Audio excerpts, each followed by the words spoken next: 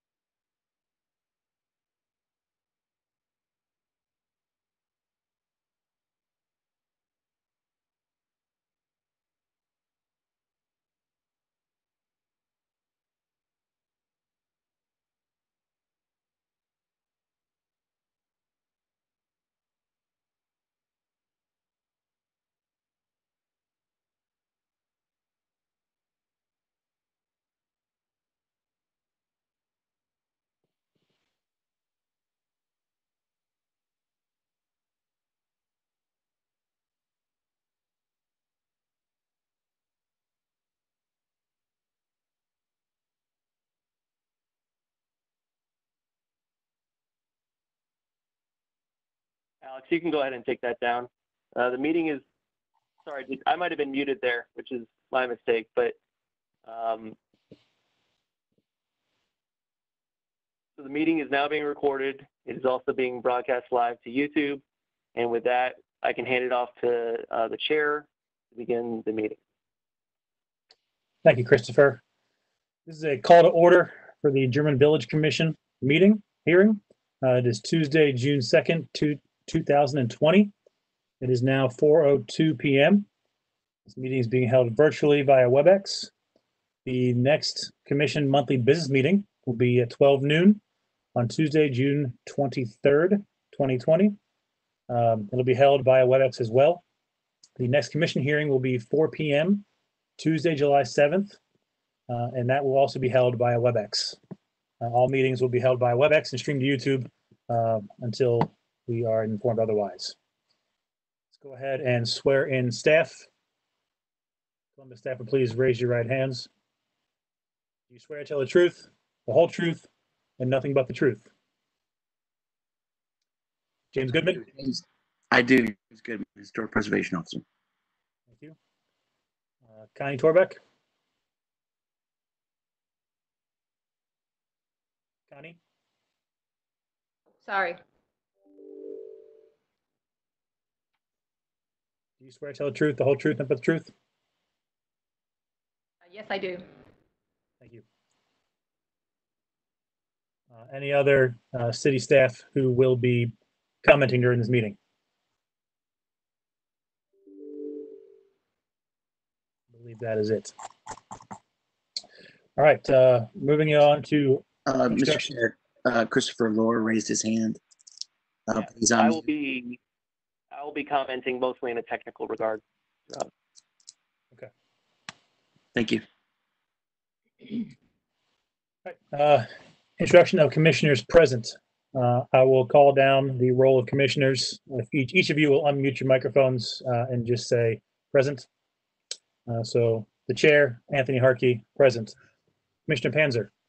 Present. Commissioner Durst. Present. Commissioner Thiel.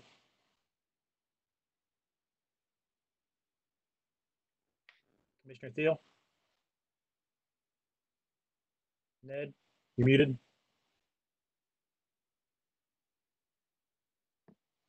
All right, currently Commissioner Thiel. Oh, I'm muted now.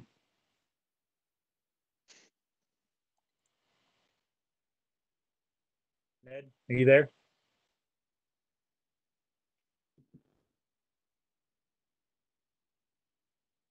So we have audio issues with Commissioner Thiel.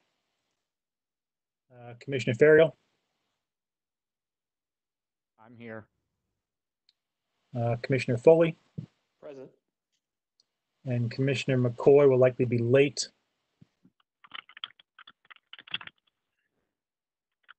All right. Commissioner Thiel, are you audio capable again?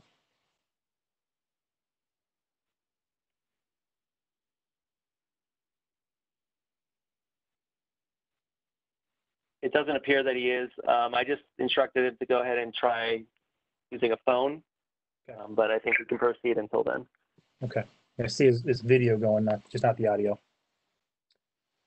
All right. We'll move on to approval of minutes from Tuesday, March 3rd of 2020, our last in-person meeting.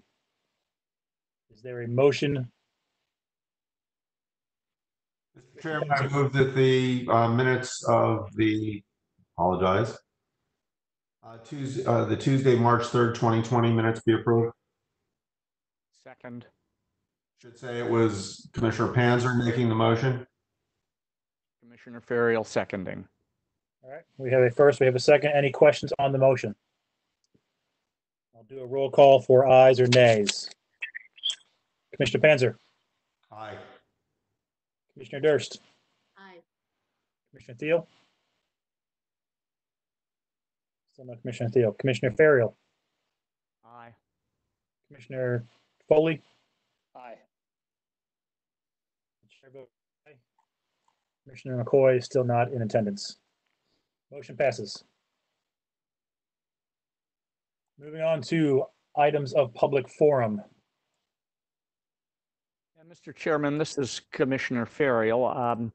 I'd like us to take a moment and reflect on the many, many years of work that former Commissioner Scott Dewhurst performed on the Sherman Village Architectural Commission and then on the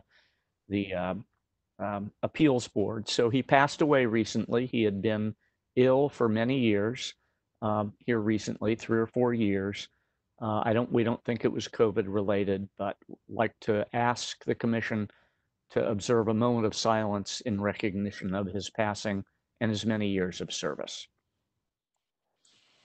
Is there a motion for the moment of silence? I think, Make a motion. I think asking for it was motion. All right. Is there a second on the motion? Second. Commissioner Panzer. Motion. All those in favor? Aye. Aye. And Commissioner Durst? Aye. All right. Chair says aye. Motion passes. We'd like if we please have a moment of silence.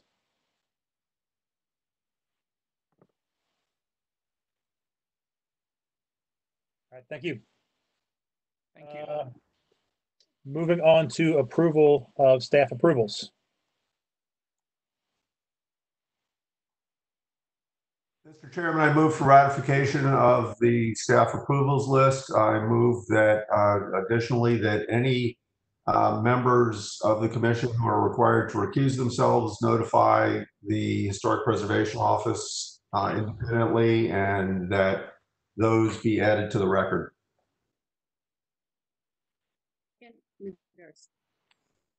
All right. We have a first and a second. Are there any questions on the motion? All right, we'll take the vote. Commissioner Panzer, Aye. Commissioner Durst, Aye. Commissioner Thiel,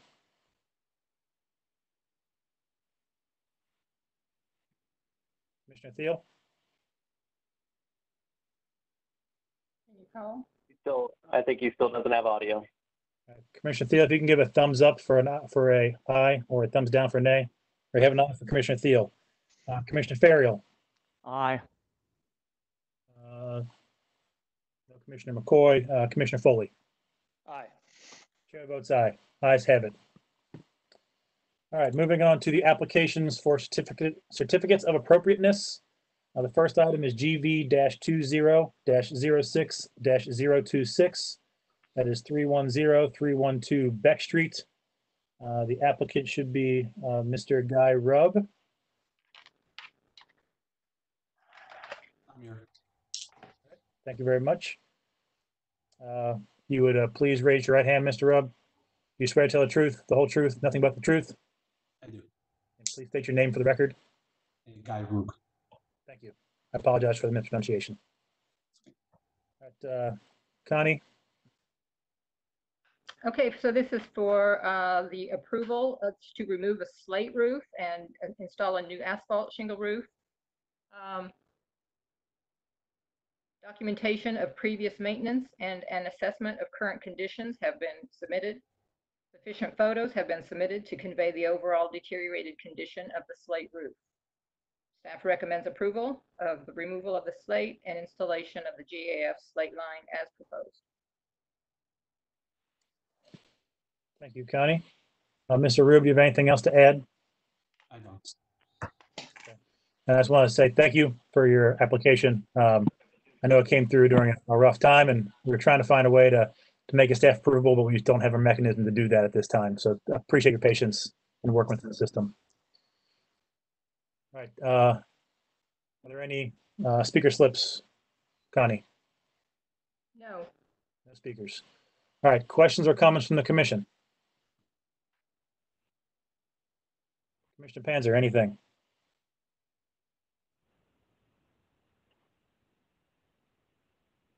No.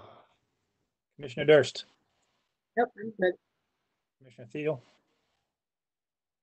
Can you hear me? I can hear you. Yay. You can. Welcome. What happened? So looking at this, I mean, I can't tell, but the amount of repair work indicated seems to me still justified maintenance and not full replacement at this time. Commissioner Ferriel?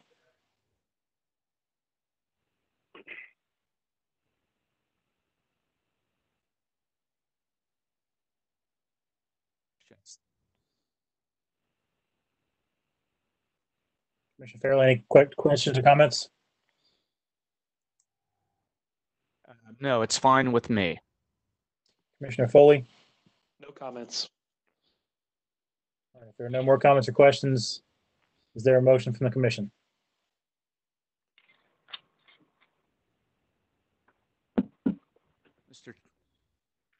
Mr. Chairman, I'll move item number GV 20-06-026 310 312 Beck Street, move to approve as submitted. We have a motion from Commissioner Farrell. Is there a second motion? Second. Second by Commissioner Foley. Thank you, Commissioner Foley. Any questions on the motion? All right, we'll take a roll call for the vote. Commissioner Panzer? Aye. Commissioner Durst? Aye. Commissioner Thiel? Nay. Commissioner Farrell?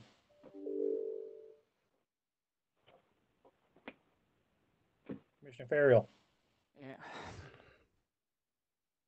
Oh, that's an aye. I see from the video. Commissioner McCoy? No. Damn it. Commissioner Foley? Aye. All right, the ayes have it. There's one nay, which is Commissioner Thiel. The chair also votes aye. Thank you very much. Thank you for coming in. We appreciate it. All right, moving on to agenda number two, which is GV-20-06-027, 188 Reinhardt Avenue. Do we have Mr. Rick Walker from DeMarco Incorporated?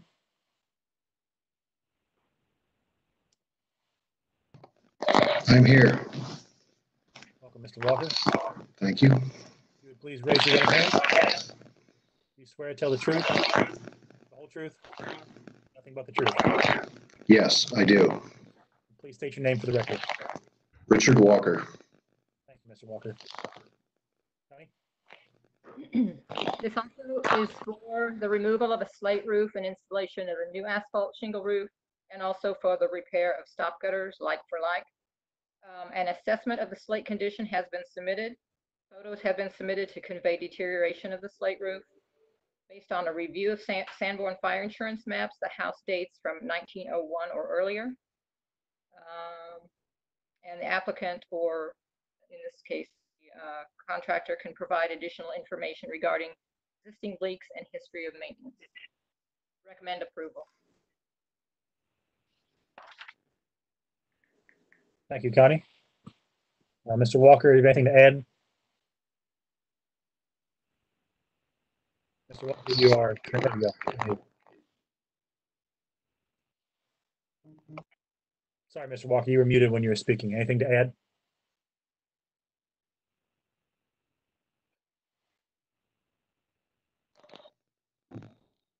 All right, looks like. Nothing to add, but I'm happy to answer any questions. Okay, great. Thank you.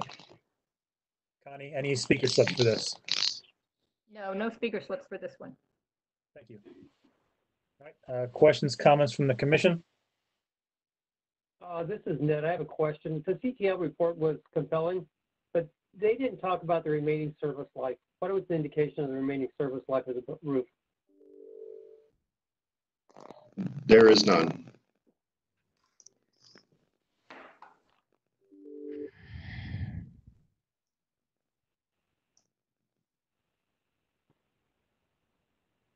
Any other questions, Mr. Fisher-Thiel?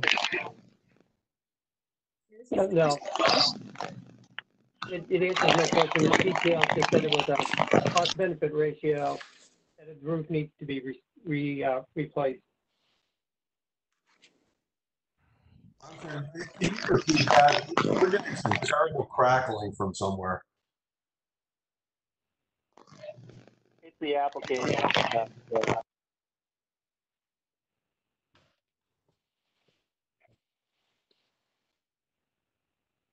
Commissioner Thiel, any more questions?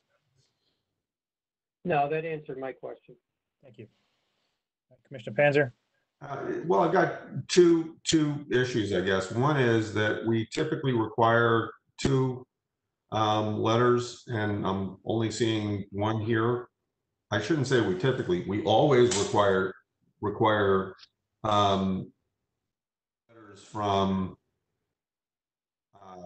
specialists in slate roofs, and we are only seeing one here. And the other problem I've got with this project is that slate is an intrinsic. The way the slate is laid is intrinsic to the design of the house, and simply replacing it with 3-tab shingles is going to lose that design, in addition to obviously losing the materiality of the slate. And I'm wondering whether there is a manner by which that can be addressed, or if it should be addressed.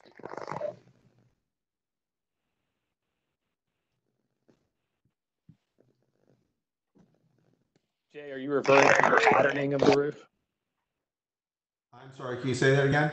Are you referring to the patterning of the existing slate shingles? Exactly.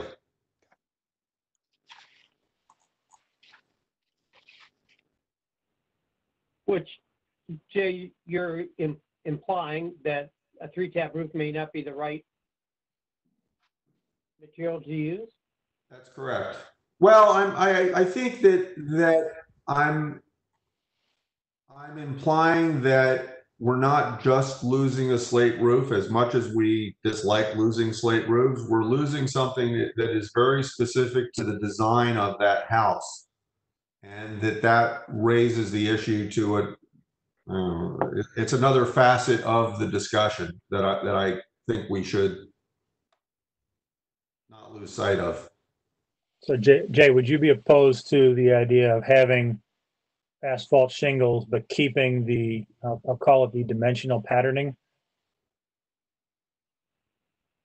I would not, if there were an asphalt product, and I'm not aware of one, that could allow that pattern to remain, I would have much less problem with it than I do now.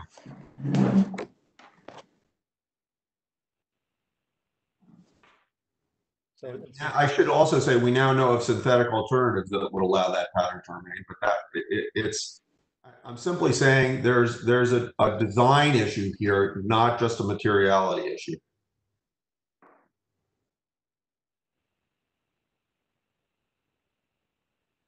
Understood.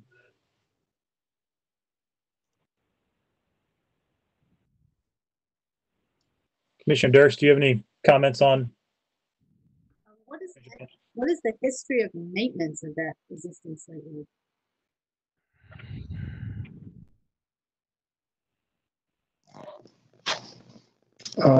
We've only recently become involved in the project.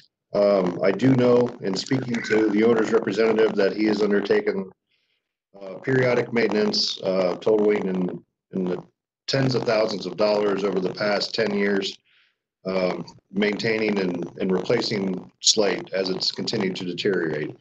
Now, with the condition of the stop gutters being what it is, and the fact that we need to renovate that, we'll have to take back several rows. And we know from experience when we do this, we're going to lose a significant portion of the slate. So there's really no viable method of undertaking the work that needs to be done on the stop gutters to preserve the house without further damaging the slate. At this point, it's our opinion that it needs to be entirely replaced.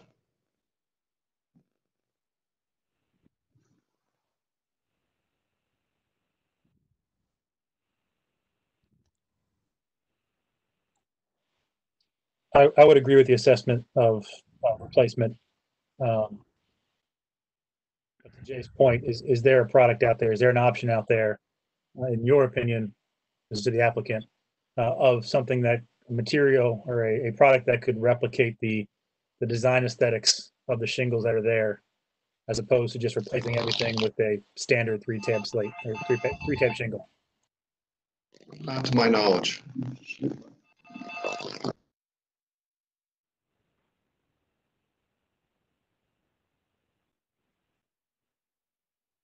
We feel the GAF slate line product is the most appropriate for this particular home. Mr. Goodman? What about mixing the products of the GAF carriage house, the GAF slate line with the certainteed carriage house? What if you mix those two so that you could have that cut slate look in that area? Had you tried that before? Thank you. I've not tried that before. We have not tried that before. Using two different manufacturers, obviously you create a warranty issue. Shingle warranties are not typically that much of a factor. However, to the extent it would violate any warranty. And then also there is a size differential between the two products. So getting coursing and things like that would be challenging at best.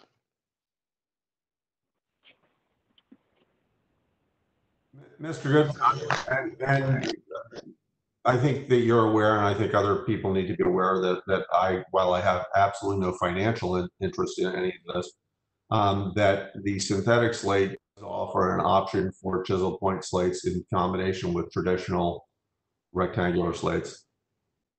The other thing in terms of your suggestion that mixing a GAF to a certainty product, I mean, we have certainty products in terms of 3-tabs that are usable as well, that are approved for the district as well, and whether it's possible to kind of follow your notion of using using a rectangular 3-tab and then a carriage house 3-tab might be more appropriate.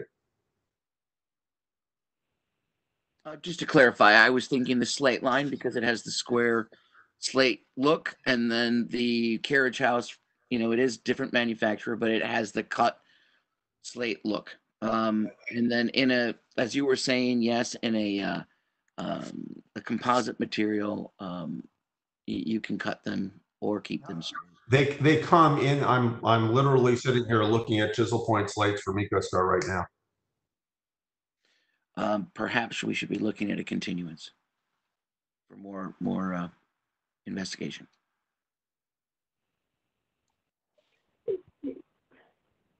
If you're going to ask for continuance on this, I'd request better documentation photographs. I guess the question on the table is the applicant. We can only continue it if the applicant requests to continue. Is that something you would like us to do, or would you like us to vote on the application as is? We'd like a vote on the application as is. Okay. Can we not ask for a continuance based on requesting additional information?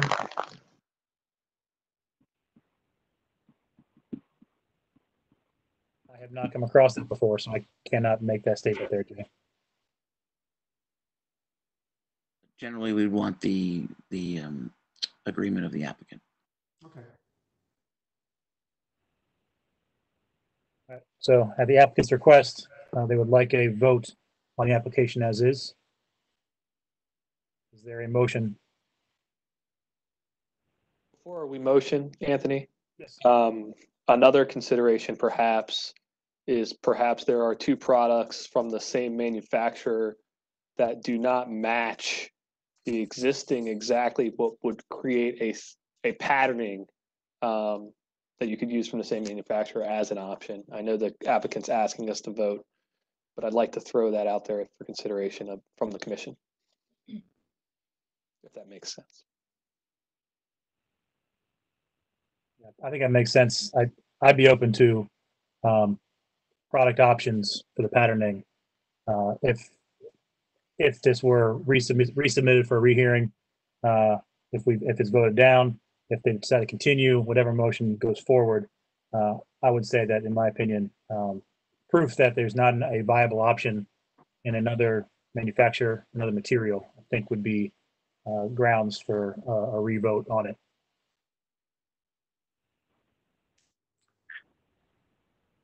So that said, is there a motion? Mr. Chairman, I have a motion. This is Jay Panzer on agenda item number 2, GV 20-06-027, 188 Leinhardt Avenue, to approve as submitted. This is Commissioner Ferial, second. We have a first and a second. Any questions on the motion? All right, we'll do the call. Just say yay or nay for your vote. Commissioner Panzer, Nay.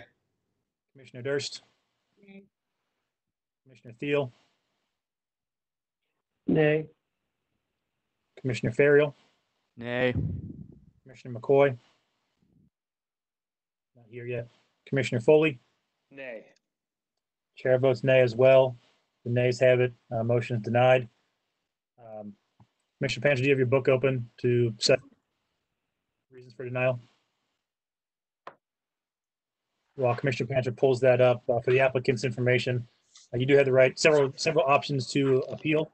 If you reach out to Connie afterwards, she can advise you of the multiple routes that you have. And if you want to come back to the commission and reapply under one of those routes, we're more than welcome to do that. Mr. Chairman, the relevant sections seem to be CC 311611-2. Distinguishing characteristics of a property shall not be destroyed. The removal or alteration of any historic material or distinctive architectural features shall be avoided wherever possible. CC 311611-5, distinctive stylistic features and examples of craftsmanship that characterize the property shall be treated with sensitivity. CC 311611-6, deteriorated architectural features shall be repaired rather than replaced wherever possible. In the event replacement is necessary, the new material shall match the material being replaced in composition, design, color, texture, and other visual qualities. Repair or replacement of missing architectural features shall be based on accurate duplications of features substantiated by historic, physical, or pictorial evidence rather than on conjectural designs or availability of different architectural elements from other structures. I think that's the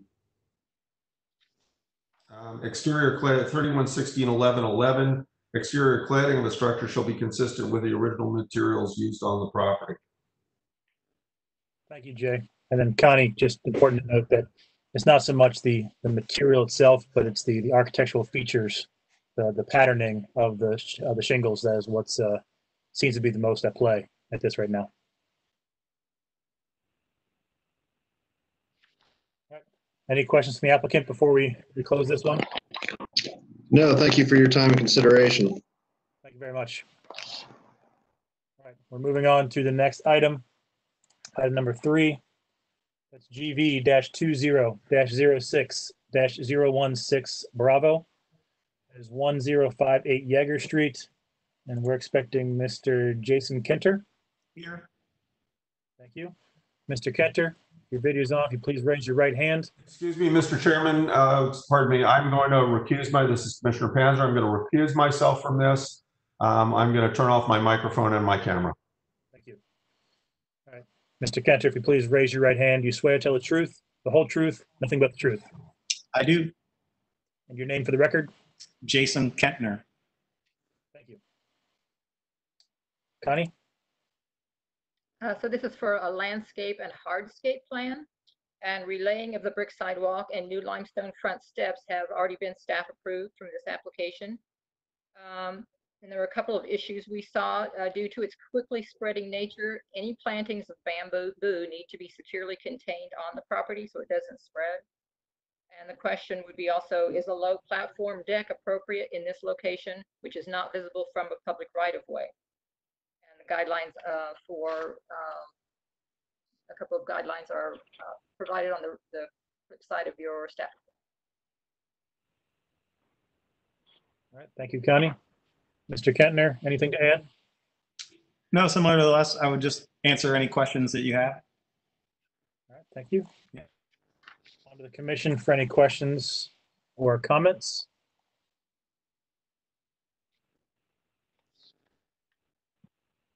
Wish we had Commissioner McCoy here, our resident landscape professional. So, this is Ned Thiel. Connie's question regarded the bamboo. Yes. So is this bamboo that's being specified a non-spreading bamboo? It's a cold hardy bamboo, and it is a raised corten steel planter. So it is secure from native soil. It's in a pot, essentially. Pot, but it's in a pot. Okay. I have no objections. I will make the comment that one thing we've been pushing for is permeable surfaces in the village. And it does appear this landscape plan does have a lot of permeability in terms of materiality. Yeah, one of the things, it's subtle, it has to do with obviously the front walk piece, but we're also being able to reuse the existing concrete walk. We're cutting that into paver dimensions and using it for the little stepping stone walkway that's in the backyard that you can see in the second plan there. Those tall rectangles there where it says stepping stone slab path, those are made from a cut up of the existing concrete walk.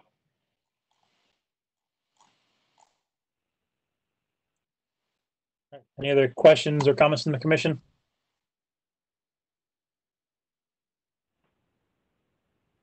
See no hands raised. All right, if no further comments, is there a motion on the application? Mr. Chairman, item GV 2006-016B 1058 Yeager Street, I move to approve and submit it. This is Ned Thiel. A motion from Commissioner Thiel. Is there a second? Second. Ariel. All right, we'll give it to Commissioner Theriot, who's louder. Are there any questions on the commission? Any questions on the motion? All right, we'll take the roll call. Commissioner Panger has recused himself. Commissioner Durst. Aye. Commissioner Thiel. Aye. Commissioner Ferriel. Aye. Commissioner McCoy is not here yet. Commissioner Foley.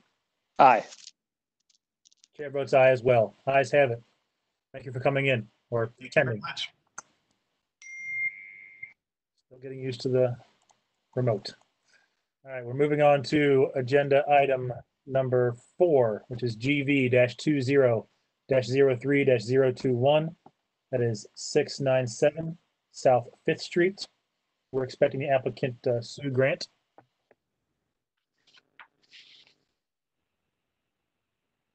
Yes. Welcome, Ms. Grant. Let's see if we can get your camera shut. There we go. Please raise your right hand. You swear to tell the truth, the whole truth, nothing but the truth. I do. And your name for the record? Sue Grant. Thank you very much. Connie? And is Commissioner Panzer back? Yeah, I'm here. Okay. Thanks, Connie. Okay, so this is for a landscaping plan. This application was continued from the March 9th GVC hearing. From the comments that the commission made at that time, the patio has been pulled back and screened from the street in response to the commissioner's March comments. Recommend approval of the application submitted. All right, as Tanya alluded to, this is a continued application. Does the applicant have anything to add? No, but I'll answer questions. Okay. Connie, any speaker slips? No speaker slips. Thank you. All right, questions or comments from the commission? Yeah, I wish Karen was here. This is Nick Thiel. I remember us talking about the extent of how far this was going to go out the front. And I think there was some conversation about ensuring that the patio could not expand out after it was built later. And that went back to, I believe, what she is now showing as Texas Hicks, 4 feet tall, to align with the Buxus green velvet to maintain the area of bluestone patio and associated plantings behind the east wall of the original building. To keep it behind the face of the east wall of the original building. That's what I remember from our last discussion and from my notes from that. Can I Yeah, make a comment? Yes, go ahead.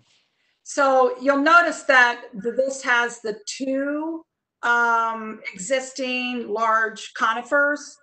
The previous plan had that same exact planting further out, and the big conifer that's closest to the house was gone. So we literally just took the same exact layered planting that was on the first plan, and we shoved the whole thing towards. That's her main goal, is she wants a garden to look at. So we brought it so close to the patio and pushed the patio back that there won't be any place to expand a patio later. She doesn't want just a patio, she wants a garden. Yeah, and from my recollection, this application does meet the criteria we had, which from my recollection again, the patio net, as you said, to be no further than the face of the existing house. So the bluestone stops there.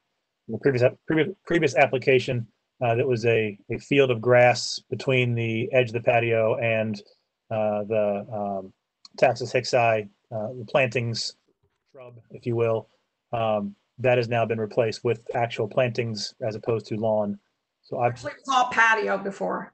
Correct. Yeah, I just, and like I said, I wish Karen was here. I just remember her concerns about that. She was. I wanted to leave it how it was before with the hedge clear out and remove the second conifer closest to the house. I wanted to leave all the hedges in and then just put the lawn panel in. And I don't think any of you wanted to have that happen because you said that lawn would be able to be replaced. So instead, we just took the planting and shoved it all the way back and then allowed that other conifer to be there. So that's what her request was. And yeah, this whole thing, actually I have it right here. I can probably hold it up. It was, I don't know if you can see it or not, but this was the original one. Can you see that? Yeah. So I marked up on our screen, the blue marked up tree is the one that is now staying as opposed to being removed. Yeah. So all of the planting is the same. It just pushed up against the house. So we took away the opportunity to plant because it's even going to have the tree things, the tree hydrangea, and there's just you wouldn't get any paving in there because there's no room.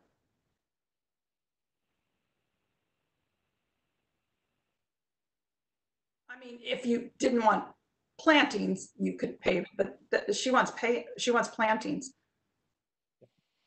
Yeah, I remember that conversation. Yeah, and it was based on this one, where there's one tree here. You can see there's one tree here and all of this planting.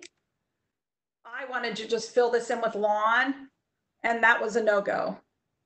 And then this planting, and so that this, and then move this line with this.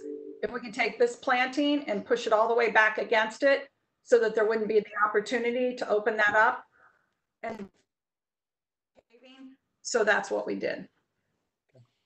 Mr. Chairman? Yes. Jay Panzer, I was bothered by it, and I think that I'm still a little queasy about the potential for the taxes becoming the kind of the dominant backdrop of this thing, which I don't know whether I think is totally appropriate, but I think it is greatly helped by the amount of the hydrangea tough stuff that's in front of the taxes, but mostly by letting the second conifer remain there, it will create a much greater sense of depth. I mean, it's partly going to create a greater sense of depth because there's more depth, but I think that it also will help create a greater sense of depth from the sidewalk back than we were seeing before, that even goes beyond the actual pushback of the dimension. And if I can point out that one of the most important things that I heard at the last meeting was that you wanted the entire historic cottage to be visible. And it was on the last one as well, but from all the way from the corner down where it says oak leaf hydrangea on the plan, all the way, the minute you hit the sidewalk right there, you'll have the full view of the house. It'll be the same as it is existing. It'll hide part of the addition. Excuse me? That it will hide part of the addition. It'll focus on the original cottage. Exactly. It'll soften the view. You'll still see the addition because it's, you know, out there, but it'll soften. Yeah. Yeah. It'll soften it. I agree. Mr. Chairman, Commissioner Panzer, I have a motion. Yes.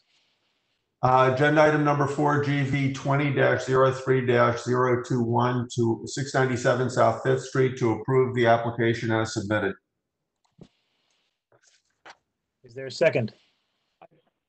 I second. This is Ned Thiel. All right, we have a first and a second. Are there any questions on the motion? I'd like a comment that the first bullet to remove the Norway spruce be removed. Understand. Can you restate that, Commissioner Durst? I hear that. In the agenda, the first bullet item to remove one of the Norway spruces is still listed. Okay. So, Connie, on the agenda, the first bullet point there, remove one large Norway spruce, that should be struck. No, the Norway spruce is the huge tree right in the middle of the front yard. That's It is still to be removed. Yes, that's still to be removed.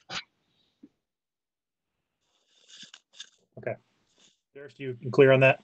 I'm fine with that. Okay. All right. Any other questions on the motion? I will take roll. Commissioner Panzer. Aye. Commissioner Durst. Aye. Commissioner Thiel. Aye. Commissioner Ferriel. Aye. Commissioner Foley. Aye. Chair votes aye as well. The ayes have it. Thank you for attending. Thank you. Moving on to agenda item number 5, which is GV-20-06-028, 123 Lansing Street. Let the record show that Commissioner McCoy has joined as well. Commissioner McCoy, can we get a quick mic check for you, please? Yes. Great, thank you. Is that working?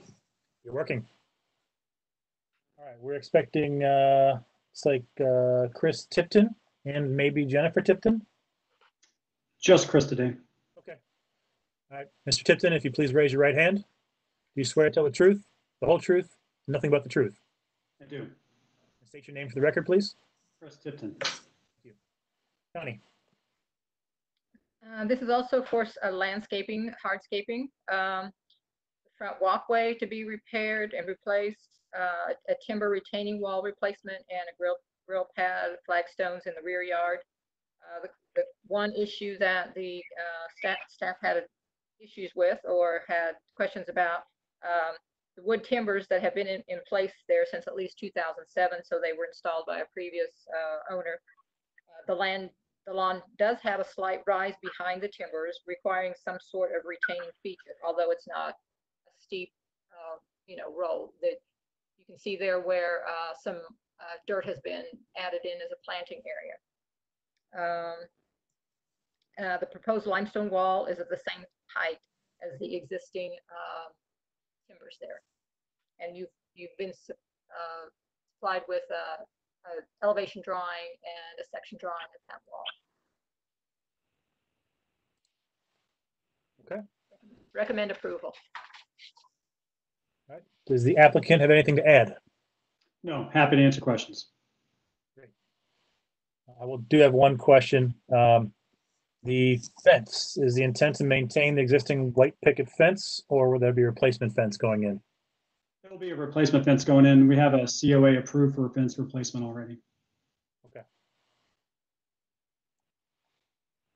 All right. Questions, comments from the commission?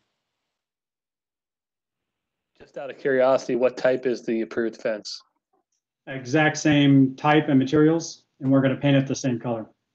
Thank you.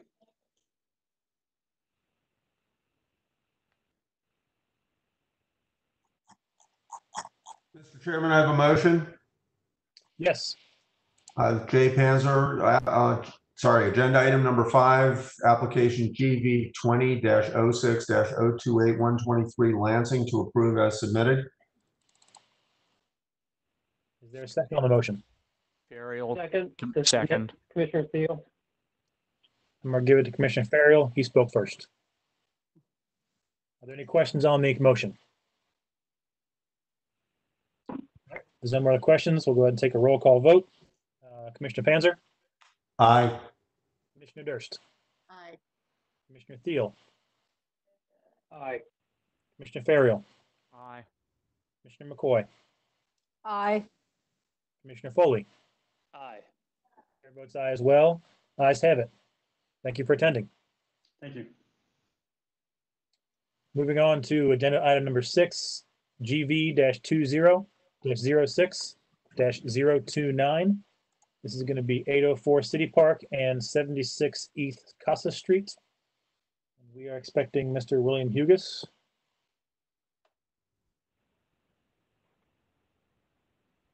Bill, are you there?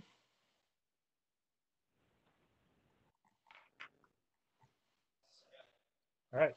If you would please raise your right hand. I'm looking for your video. There it is. Okay.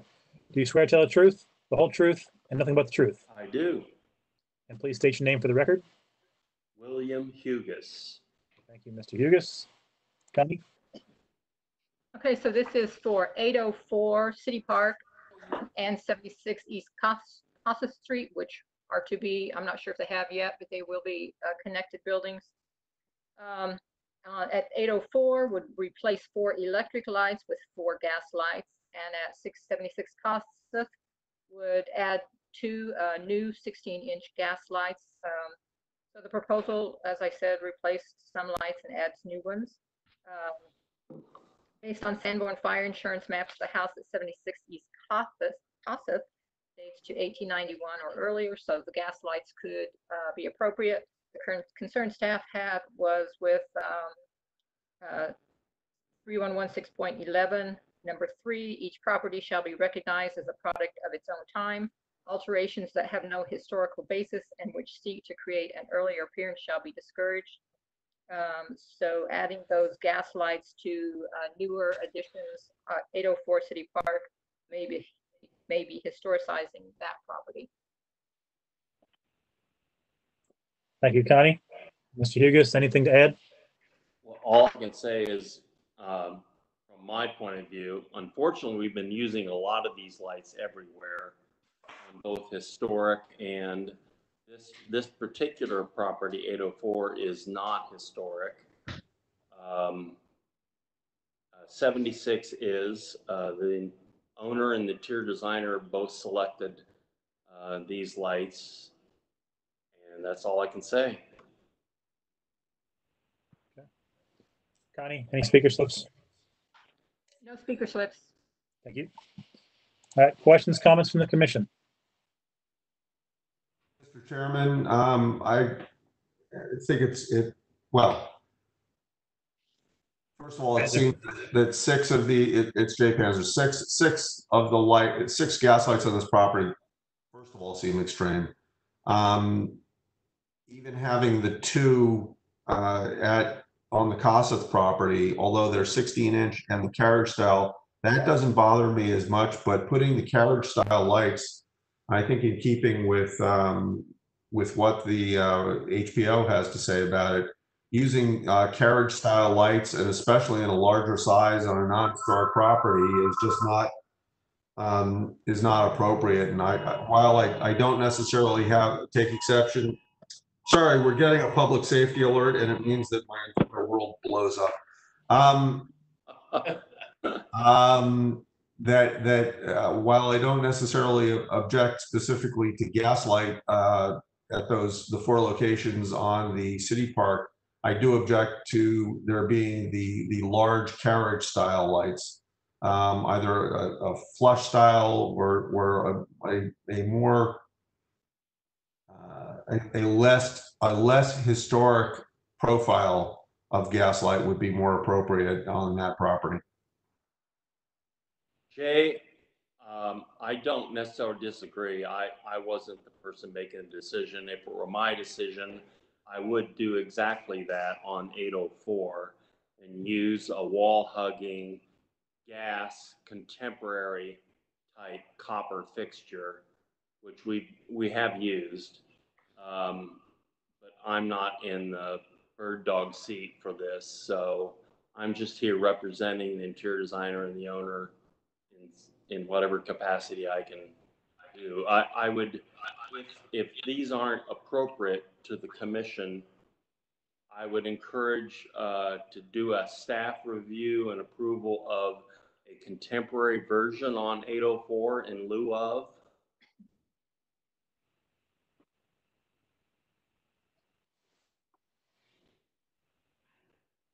I concur. This is Brent Foley. I concur with Jay's comments. I think the 3 routes are either to strike the gas lights on the new structure, amend the application, to continue the application with the comments, or to move as Bill suggests. And I'd be interested in the other commissioners' opinions about staff approving the fixtures on the contemporary structure. I guess my question for the commission is, have we staff approved light fixtures before? And typically we have a list of staff approval items. I'm just not sure light fixtures have been on there before. Mr. Chairman, while we haven't, I agree with you. I don't think that we've had staff approvals, but I think that we have at times empowered staff to review submittals of specific items on our behalf in a similar way that, colors or I think there are several instances that we should be able to think of where that's been the case. But I think that would require the applicant to amend their application. I don't think that we can simply say, either we're going to vote it up, we're going to vote something up, or we're going to vote something down. If they want to amend the application, they need to amend the application. I would be in favor of amending the application for 804 to a contemporary fixture, gas, copper, that would be a wall hugging fixture and reviewed and approved by staff. So for the commission, is that language sufficient for approval? Is there anything else that needs to be added to it? Or is it just a no-go flat out? Mr. Chairman, I would also recommend that a maximum size be set on that. Good point. Agreed. I'm agreed to that, yes. Mr. Hugus, would you like to tell us what your maximum size that you would like to amend your application to be would be? Hold on.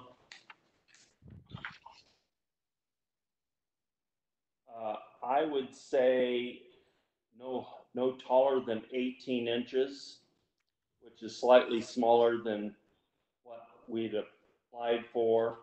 But being wall hugging, I think it'll appear plenty big for the structure. I don't want it to be too big. So I'd say 18 inches maximum height. Yeah, I think that since that's not a primary entrance that it's flanking, we definitely don't want to make it too big for sure. That's just highlighting a fenestration piece, which is not a primary entrance. Mr. Chairman, I have a motion. Please make your motion. Number Six, this is Commissioner Panzer. Agenda item number 6, GB 20-06-029, 804 City Park and 76 East Kossuth to approve as amended by the applicant. The amendment being that on the property at 804 City Park, a maximum of 4 gas light fixtures, which are to be wall hugging design, not exceeding 18 inches overall height. In addition to the two 16-inch beveled gas coach style lights at the property at 76 East Kossuth. All right, there's a motion. Is there a question on the motion or a second on the motion? I'll second it. All right, second by Commissioner Ferriel. Any questions on the motion? All right, we'll take a roll call vote. Commissioner Panzer. Aye. Commissioner Durst. Aye. Commissioner Thiel. Aye. Commissioner Ferriel. Aye. Commissioner McCoy. Aye. Commissioner Foley. Aye. And Commissioner Foley, I'm not picking on you, putting you last. You just newest to the commission, so. Thank you. All right, chair votes aye as well. Ayes have it. Motion passes. Thank you. Thank you, Mr. Hugus. Moving on to the next agenda item number 7, which will be followed by 7B as a separate item. Number 7 is GV-20-06-030, 648 Mohawk Street. The applicant is Mr. Hugus. Let the record show that Ms. Hugus is still sworn in from the previous application. Yes. I have to recuse myself from this. All right, if you please mute your microphone and turn off your camera. I am afraid to mute my microphone and turn off my camera because I'm not sure they will come back on. I will leave the room. All right, if you'll leave your camera screen, please. Somebody text Ned when he's allowed to come back. All right, Connie. Okay, so this is for addition of a new skylight on the house and an addition to the existing garage. The existing concrete block garage is non-contributing. Proposed addition to the garage retains a historical scale of 2 smaller garages. Proposed side door window materials are perfect. The proposed skylight on the house is on a new addition but may be visible from the street. Recommend approval. Garage addition and the skylight with any required modifications by the commission. All right, thank you, Connie. Mr. Hugus, do you have anything to add? Well, I just, the skylight has been already installed due to COVID and our scheduling and lack of meetings and under construction. I felt it was a good gamble since we were structurally in progress and wanted to dry it out. So I apologize, Commission, for actually installing it early, but I really didn't think it was an issue, and the timing just didn't work out given our crazy spring. So I apologize for that. On the garage, it's a 1960s, I believe, garage, but it could be 50s. Has rounded block corners. It's just very nondescript, and we were going to clad that in hardy panel and boral strips for a board and batten appearance, since it's utilitarian. And the addition is pretty straightforward. We've done a number of these like this. And it beats a carriage house. All right. Connie, any speaker slips? No speaker slips. Thank you, Connie. All right, questions or comments from the commission? If I could have Connie repeat her recommendations on this, I missed that component, please. Connie? Basically, just to recommend approval of the application for the garage addition and for the skylight with any required modifications. The only reason I said with any required modifications was I wasn't sure if there would be any issues with the skylight being visible from the street, although it is on, as I said, a new addition. Staff does not have an issue. Thank you, Connie. How do we feel about a 1950s era garage? I know it's nondescript, but it's certainly old. I beg your pardon. Well, old is the wrong term. I'm sorry. It's of a term that would be considered historic. Is it outside the significance within the? That's the question I was asking. Thank you. As of today, I believe that it is, although. Hold on. I just wanted clarification on that. Thank you. I have this is a different question. I can't see the details on the original house. These are vertical fascias and K-style gutters? Is that? And I can see that on the 50s, the original roof, it appears that way. Is this a moment where they should be? What's on the main house, Bill? The main house has perpendicular fascias to the roof slope, but 1940s dormers and the original front porch had vertical fascias, which we've kept. And the garage had no overhang on the block garage, so I didn't take that any further and try to create overhangs on it since it never had any. So it's a mixed bag, Jay.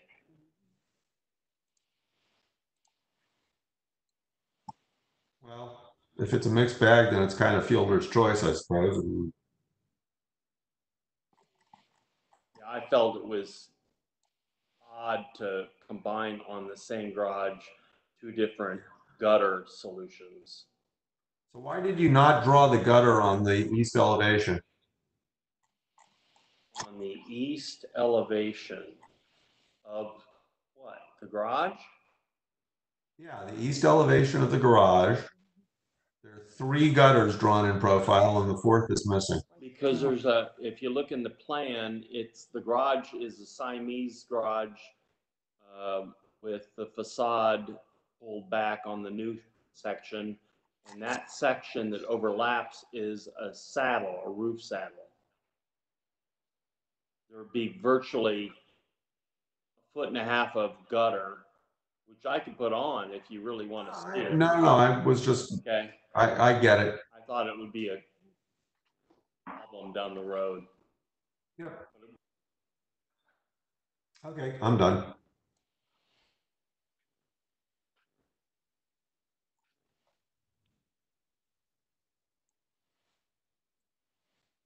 Bill, I didn't see if you mentioned it, the door going into the garage, 2-panel service door and flush. Is that a wood, fiberglass, metal? What's the intent of that side door, man door? Well, the reality is we'd like a fiberglass door, flush, no wood grain on it, if possible. Our experience is the wood doors simply don't hold up over time. And is that going to be on the addition portion or the original portion? On the addition portion only, and it'll be in the private backyard. The privacy fence blocks it from the alley for protection. And I will note that this is that Hardy panel. We have definitely approved the Hardy panel, specifically definitely on auxiliary structures. Yeah, I wish Boral would make a panel. Yep. But they simply, if they do, it's not available in this market. Yep. And then Connie, just for clarification, the Marvin Ultimate is on the approved windows list, correct? Yes, it is. Thank you. Any other comments or questions from the commission?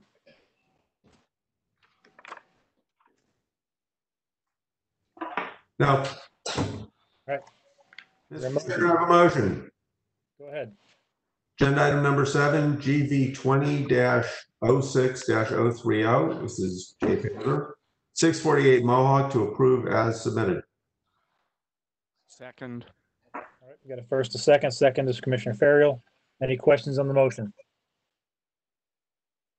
All right, we'll take the vote. Commissioner Panzer. Aye. Commissioner Durst. Aye. Commissioner Thiel.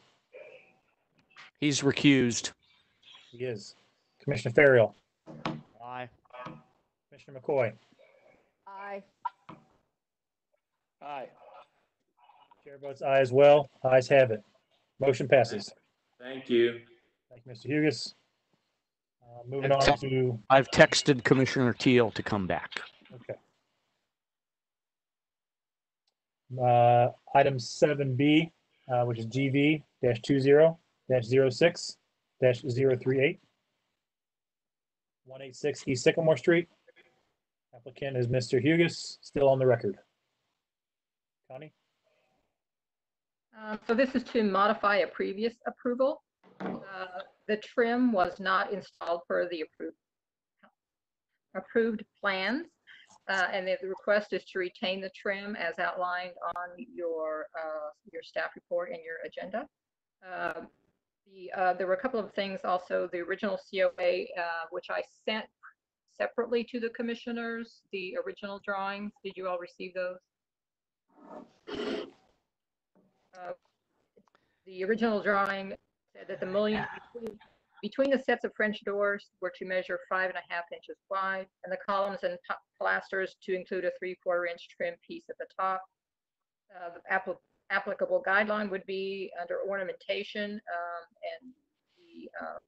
and page 7, 6, and 7, and there was an illustration of those, the typical trim on page 78 of the guidelines. Staff recommends that all trim be installed per the originally issued approval.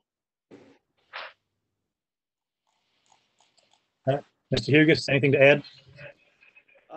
The client in the construction process, they're virtually complete except for the final sign off by inspector.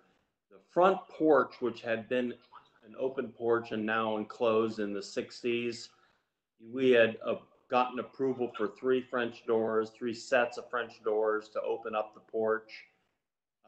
That is phase 2 now. So only the entry French doors were installed. That's the reasoning for that. Their intent is to go ahead with that down the road, but not at the moment. The field inspector, as you probably know, in the past, these field inspectors really didn't seriously look at the plans, which was a negative.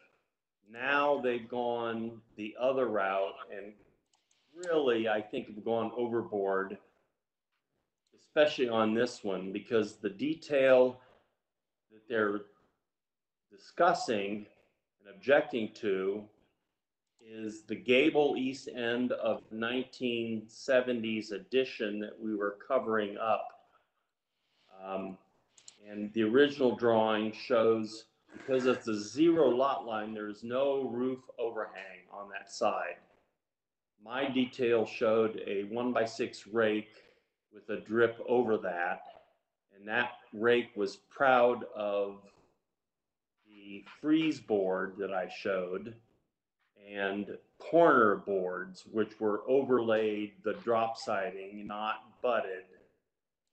But the carpenter and the contractor, and I was not aware of this, and nor was the owner at that point, butted everything, which eliminated the rake board detail. And we didn't notice this until the inspector pulled it out of his comment list.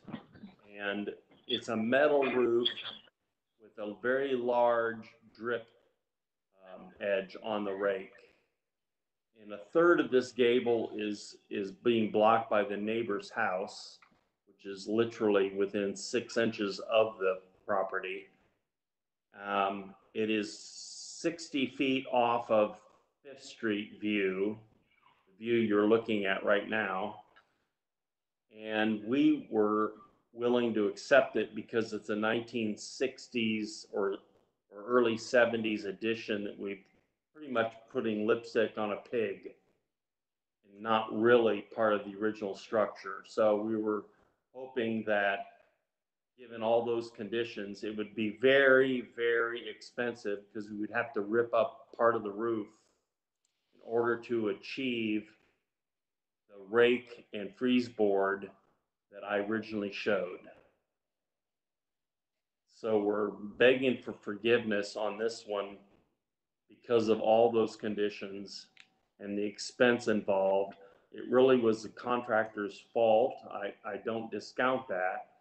He's been good in every other aspect of this project except that detail. And we really looked at trying, how can we do this without ripping the roof apart? And we have not come up with anything. That's my comment. All right, thank you. Connie, any speaker slips? No, no speaker slips. Thank you, Connie. All right, questions, comments from the commission?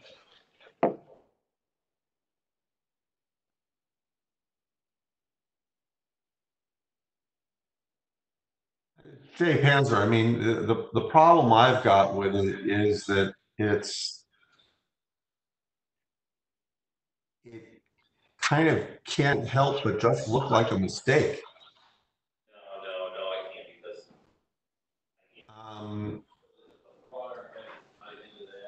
And I don't know how we just go, yeah, they screwed up. There are 1970s and certainly going back to mid-century, and Teresa would be better at this than I am, details that kind of look like this, where everything is pared down and very simple and plain and plainer, at PLANER. But this just looks like a mistake. Well, it is a mistake. Well, no, I understand that, but sometimes mistakes, sometimes it's a mistake that just is different than what was originally intended, and sometimes there are mistakes that just look like mistakes, and this just looks like a mistake. Or am I misreading? And I guess I throw the architectural historian of the bunch and ask Teresa whether I'm off base here. With the dark color that I think I submitted a photograph with the dark color. The east end, it does help it a bit from the public walk. Honest to God, it almost makes it worse, Bill. Again, my view is that the differentiation, visually kind of what it's about, is totally gone without any shadow line there. Yeah, I mean, I would prefer to shadow line. There's no doubt about that, but especially with the trim painted the same color as the field. I mean, one option was to change the trim and paint a rake board on the east end, but I really didn't like that approach. Now, the paint might solve the corner board, but it wouldn't solve the rake. It would not solve the rake, and I've been told it could be thousands of dollars to fix that detail. Hey, Bill, what was the condition there before the construction happened? Was there? It was T111 flush, just like it is now, with an asphalt roof. The old roof was a shed roof, only visible from the east side, with a triangular window in the gable shed. Did the roof overhang in the original condition before this work happened? No, and we can't because it's zero. It literally is on the lot line for the surveyor, so we can't even cheat that. So I guess the question, Jay, to your comment of, can they even make that trim proud of the wall if they're already on the lot line without trespassing on the neighbor's property permanently? I think technically we would be trespassing, but we haven't broached that subject. By trespass, This I don't point. mean walking on there. I mean it's a permanent piece of the building that will be placed over the property line. Yeah, that's I'm not sure that I'm buying that. You know, among other things, it's on plans that were stamped and approved by the city of Columbus to get a building permit. So I'm not, you know, I get the zero lot line thing, but I'm not sure that I buy a 3/4 inch corner creating a problem with the lot line. I do have another question, and that is the trim on the south side of the addition flush as well? the corner board, yes. Corner board and the trim around the French doors. Hold on. I'm not totally sure of that. I believe so. But the inspector did not call that portion out. The inspector called out the east gable end specifically. I'm looking at one of the photographs does show it, and it. Oh, okay. It is.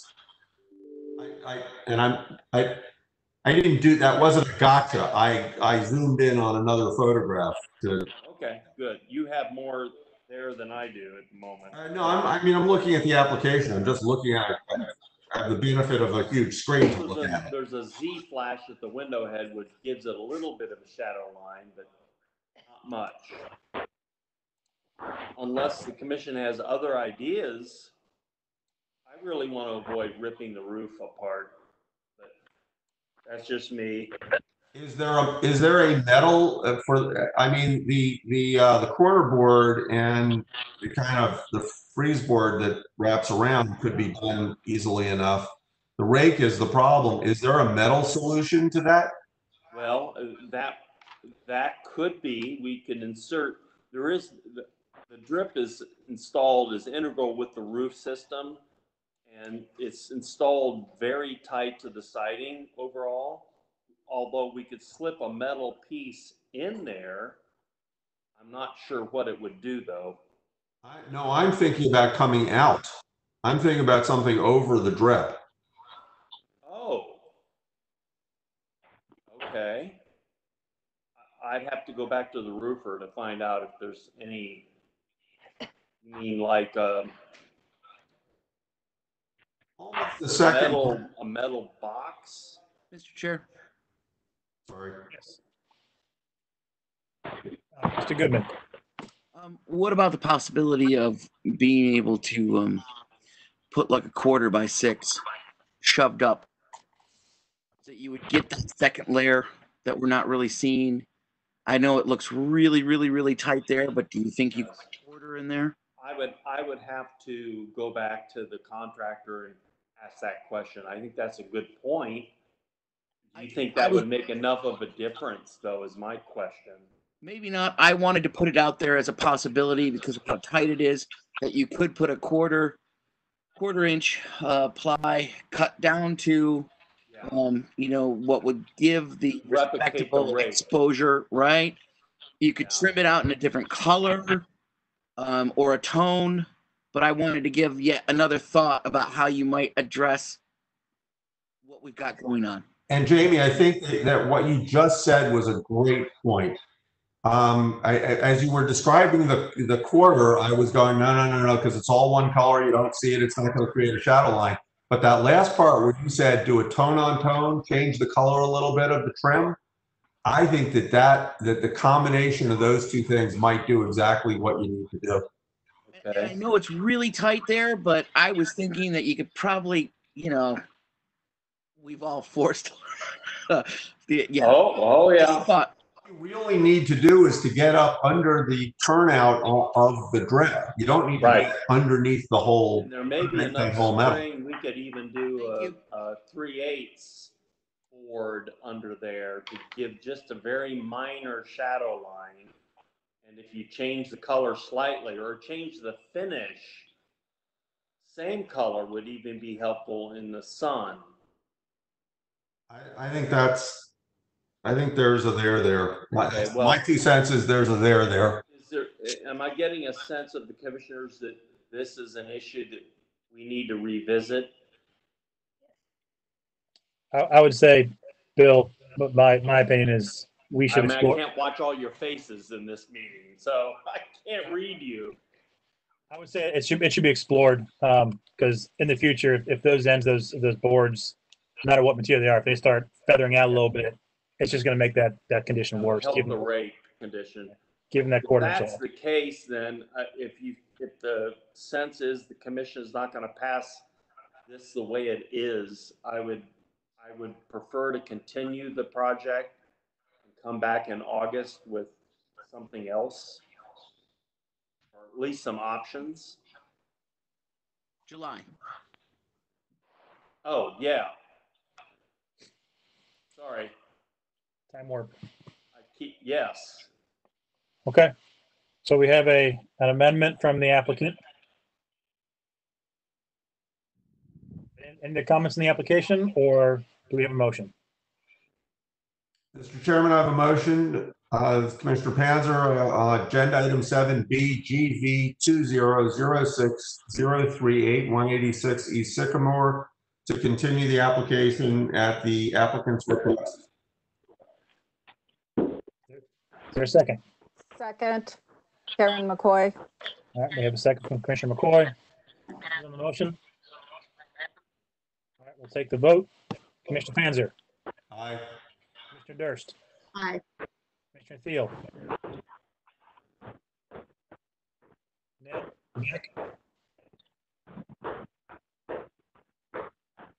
You lose Ned again.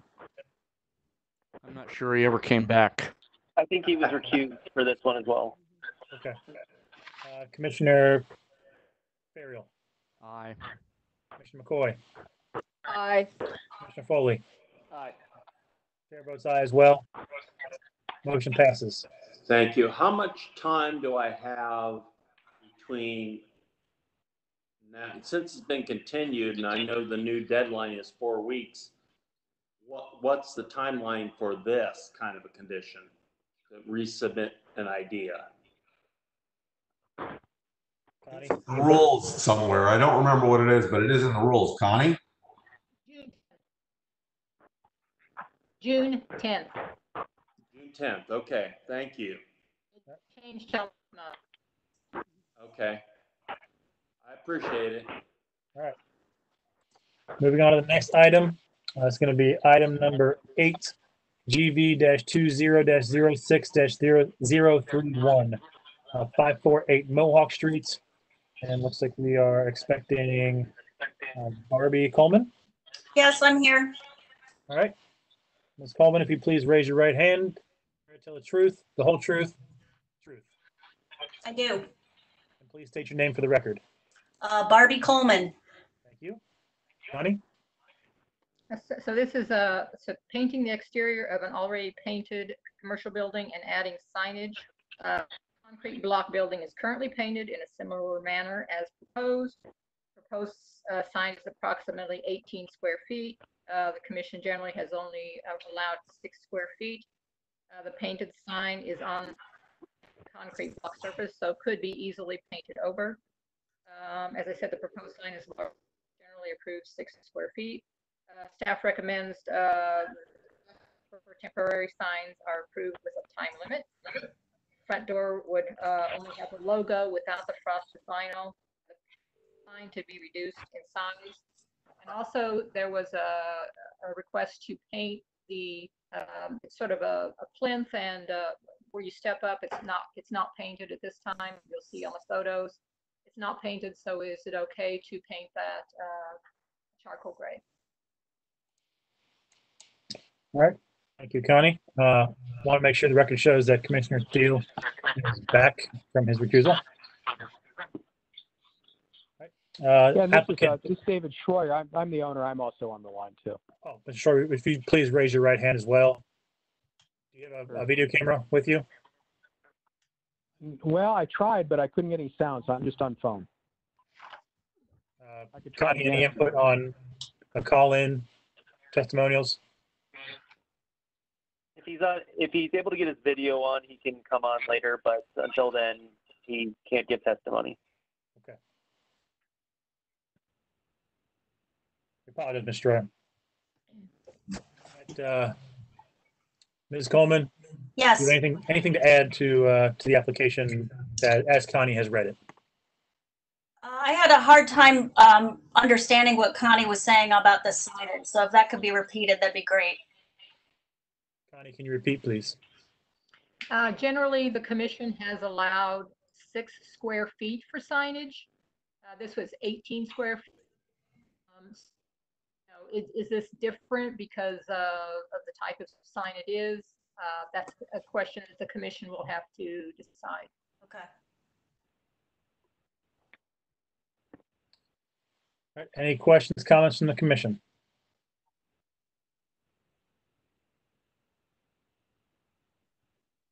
This is Commissioner.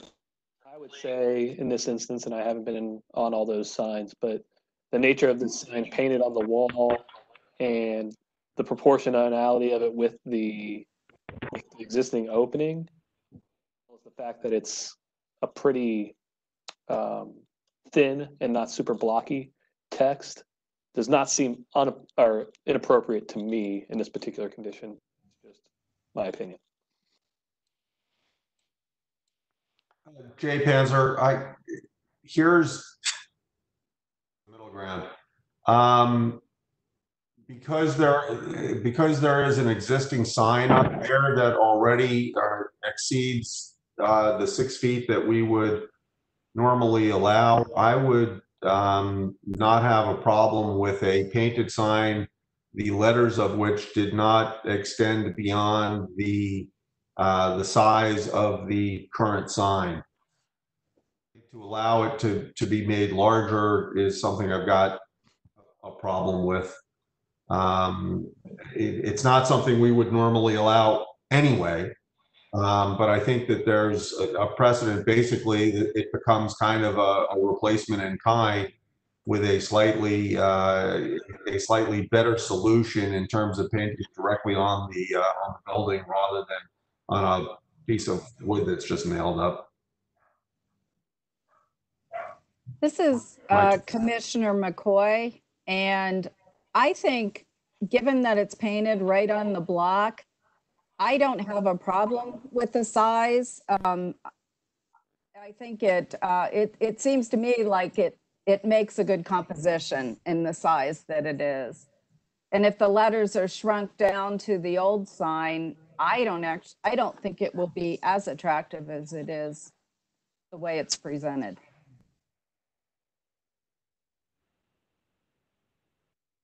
About precedent of it. Yeah, this is Commissioner Ferriel. I'm concerned about the precedent as well. Much easier if we're letting them put something that's substantially the same as something that's already there. And just for clarification, I think the precedent that would be set is that if you have a painted structure, then you can paint letters on the structure as you deem fit. And I think that's the concern we have moving forward coming out of this. I also agree that there is a larger sign than we would typically approve already in place. I think that's the open door for a larger sign of that size. Looking at the image, it looks like there's some blocking behind the sign that is mounted to currently, and some blocking at the far end of the building. I'd be curious if the applicant wants to go for larger, if there is some photographic evidence that there was a larger sign there at one point in time. Yeah. And using that as a jumping off point to identify potentially. I think that's the only way that I personally could get a larger sign, is if we could find evidence of a larger sign that took up that chunk of space that's shown by that blocking. Yeah, this is David Schroyer. There is that block there, so I'm sure there's got to be Mr. some Schroyer, past. we can't take your testimony because you don't have a camera. So I apologize. Can I try to log in with it and see if you can see me? Yes, you can. Okay, I'll start over. Okay. can I just comment on that while David tries to get his video going? Yes. That I would agree with all of you, and that it does. I think it's a reasonable assumption that there was once at one point a larger sign there. One challenge we have and why we decided to go in the direction we did was with the existing light, we didn't want to change the light or do anything. That larger sign and how we've spaced it in there helps you still have the ability to see the signage without being obstructed by the light. So we kind of went in between what those long posts were with the existing wood sign. This is Commissioner Foley. I just want to state, I think we have to be careful because the precedence of the sign is of a size. If we are pushing for a smaller size that is not as a appealing composition simply because we're afraid of precedence, we have to understand that this is a unique scenario and we're basing it on the composition of the existing conditions, and we would review every applicant based on the composition of the existing conditions. And I don't want to end up with a worse sign simply not to set a precedence. I would agree to your comments there. However, we don't have evidence that a different sign would be worse. So I can't say that a different sign would be worse because I'm not presented with a different sign option currently. Fair enough. We have to see a smaller sign to be able to rule, is it worse or not worse? But I agree with the comments, Commissioner Foley.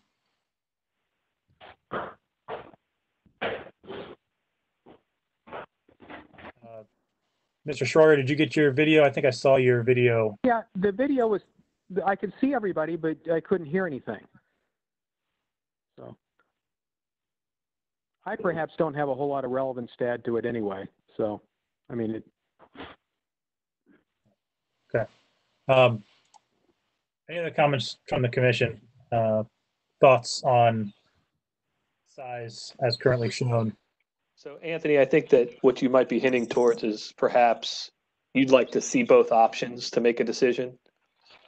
I would say that without something, a slam dunk, to look at it against size-wise, I can't say that this is a smaller version. I have to see an option that I could look at to really rule out that smaller option. And so the question to the applicant would be, would you be okay with continuing the signage portion of this application to see that? I mean, if that's what you'd like, I will absolutely do that. I just want to understand what you're asking for. So if I was able to shrink Urban Sundry down to the same size as the Nature's Door, is that what you want to see in contrast to what I've proposed of the larger signage? Yes, I would say that's what I'd personally be looking for, to see what it looked like from a smaller perspective of the size that exists currently, that we could compare it to say that at that smaller yet still larger than typical sign would not be appropriate at that location. So can I also just clarify that? So when we're talking sign, we're going to remove that wood board because it's rotten and have it painted directly on the building. And everyone's okay with that? Yes. Mr. Chairman, I want to be kind of clear about this. While I do not disagree that aesthetically or from a design perspective that this makes sense, it's just blatantly goes against anything that we've approved within the historic district. So to me, the question is, if the smaller sign, if basically a replacement in kind, which is the way I'm looking at it, doesn't work, then the discussion could be back about, is there any reason we should allow a sign that's over 6 square feet? Because that's what gets approved. I mean, if there were no sign there and somebody wanted to put a sign on the building, we would be talking about 6 square feet. We wouldn't be talking about whether aesthetically, graphically, or proportionally, this makes more sense than a smaller sign. It appears to me that because this is painted on the building, that it's not in the same realm as a sign, a structured sign. And it would then fall under a different sort of category, which we don't have in the historical district, but it is present in the downtown commission area, where you can actually have graphics on a building. I think graphics, I mean, I make a distinction between graphics and a sign. And there have been a couple of places where we've allowed certain things graphically within windows to exist, not on buildings, but this is a sign, whether it's painted on the building or whether it's on a board attached to the building. This is a sign. If it were graphics, I think you're right. We'd be talking about the design of the building, which is a different category altogether. Connie? Say that the guidelines for graphics in the German Village guidelines say style, size, scale, proportions, and design in relation to both the building and the surrounding environment. Signs and graphics are limited in size, must have a pedestrian orientation, emphasize the area's residential character, and be compatible with texture and character. The commission has And the precedent that has been set for that, first of all, there's a discussion about whether this would be pedestrian scale anyway, but the precedent that is set for that on all but the commercial thoroughfares within the district is 6 square feet. And that, I mean, that's what's been approved historically for, I mean, since before I was a commissioner. We've understood that there are exceptions to be made on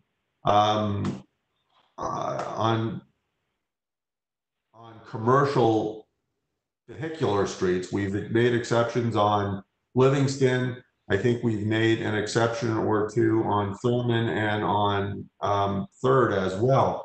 But even those are extremely rare. And what were those exceptions? Because this is Mohawk, those exceptions aren't relevant to this discussion. I don't mean to be flip about it.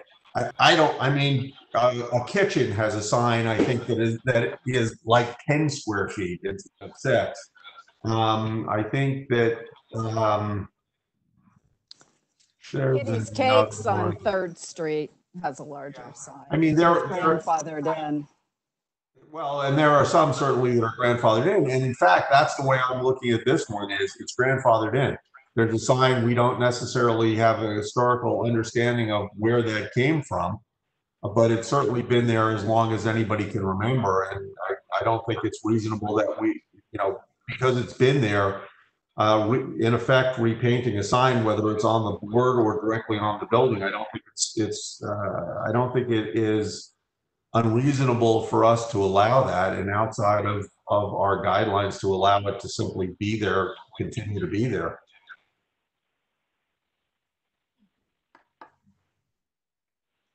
All right. Yeah, this is Schroyer. Can I just ask a question, not give testimony? Is the current wood up there, that's more or less grandfathered in, so that could be painted and you could put a sign on that space as it currently exists? For my way of thinking is, and the way I'm allowing myself to twist myself a little bit is to say that the size of the signage that is currently on the building is what is grandfathered in, whether it's painted on a board or painted directly on the building. That it's the size of the lettering that is what's grandfathered in. And this is Commissioner Ferriel. I'd say if you wanted to replace the board and paint different words on the new board, that'd be just fine too. Sure. Okay. I'd rather remove. And then the question becomes. Coleman, go ahead. I'd rather remove the board and paint it directly on the sign. I have no problem with that. I'm one commissioner. I'm not speaking for the commission. Just speaking for myself. Jay. Yeah, this is Schroyer. If the board is removed and Barbie puts her sign on the wall, and then there's a new tenant 5 years from now, will that same footage, that same space be available then? because it's maintained its same size? We're getting into a Or does the discussion board here have that goes to say beyond the application that's in front of us. Jay, I'd like to ask, and this is more for my education as a newer member of the commission, the precedence that was set for the 6 square feet, is that in consideration of the buildings that are contributing, for new buildings, for all buildings? What was the logic to that number? And is there ever a situation where the context would be different than that precedence? And it looks like Connie's raising her hand to answer that. Yep, Connie. I just wanted to say, in consideration of all, since these are limited to 2 hours, in consideration of other applicants, maybe we should continue this application, because we're kind of getting into a philosophical discussion here. Well, I would agree, Connie. but if we continue this conversation, I have to then wait a month to put signage on it. Is that correct? Like No, you have permission to use the current signage. if it's the current sign and I can put my signage on that current size of the sign that already exists, then I'm fine with that. Ms. Coleman, if you would like to amend your application to use the size that's existing there, we can vote on that and give you approval.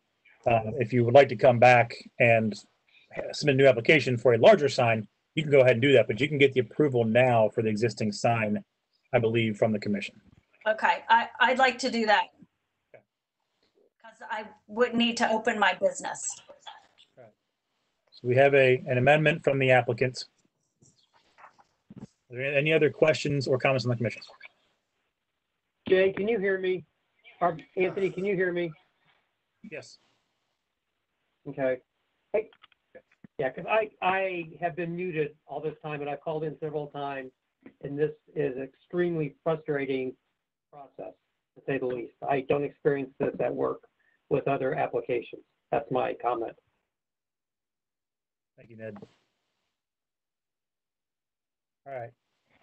Mr. Chair, I just want a point of order that the revised sign that the applicant is agreeing to actually going to be the size of the board, and the board, it will be on the boards, even if they're new boards, and not painted on the wall as they've been asking. No. The intent is the applicant wishes to paint it on the wall. Is that correct? Yes, that's correct. So that's different than what was said. So I wanted to make sure everyone's clear on what they're voting on. Yeah, so just for my 2 cents, I totally support the reuse of the existing signboard, but that's it. All right. If there's no further questions, is there a motion? Mr. Chairman, I have a motion on agenda item number 8, GV 2006031538 Mohawk, to approve the application as amended by the applicant, to that the sign, which can be painted on a replacement board or directly on the wall, shall not exceed the size of the existing lettered area of the existing sign. I'll second that. I'll make the comment that I believe that it is a fact that it's a block structure that is already pre-painted, is not newly painted, is why I'd be considering it. All right. So this is to allow painting. This is to allow painting the sign on the block. On the block or on the board, either or.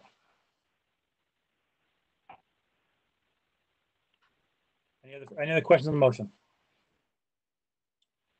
We'll take the vote. Commissioner Panzer. Aye. Commissioner Durst. Aye. Commissioner Thiel. Nay. Commissioner Ferriel. Aye. Commissioner McCoy. Aye. Commissioner Foley. Aye. Chair votes nay. Ayes have it. Application passes. Mr. Chairman, this is Commissioner Ferriel. I'm going to have to leave the meeting. I have a class at 2-hour class that starts at 6 o'clock.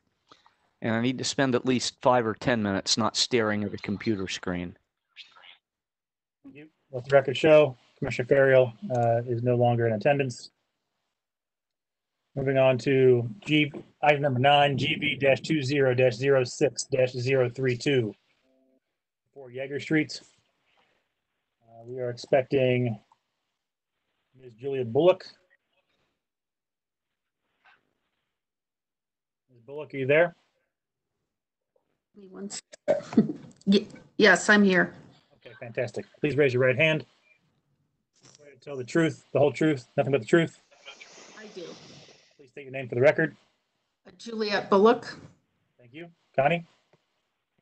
So this has to do with roofing work and a new shingle.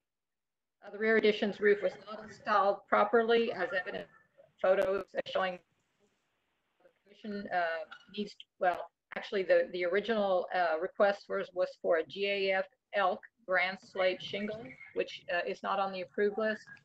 I believe the applicant has changed that to GAF slate line English, which is on the approved list, so that would not be an issue.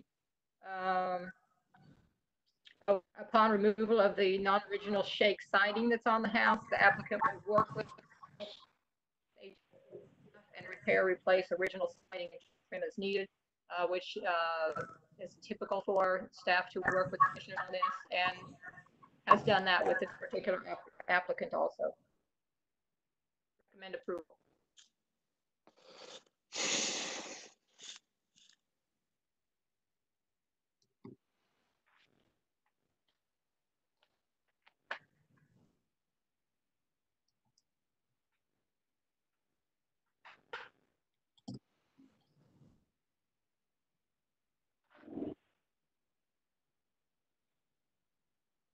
To preempt this, but Mr. Chairman, I have a motion. I apologize, muted. Yes. Agenda item number 9, GB 2006-0327, 44 Yeager Street, to approve it. And I guess my question is, are we approving it as amended by the client? That's probably or by the applicant, that's probably the best way to put it, to utilize the GAF slate line slate? Yes, we agree to that. That's my motion.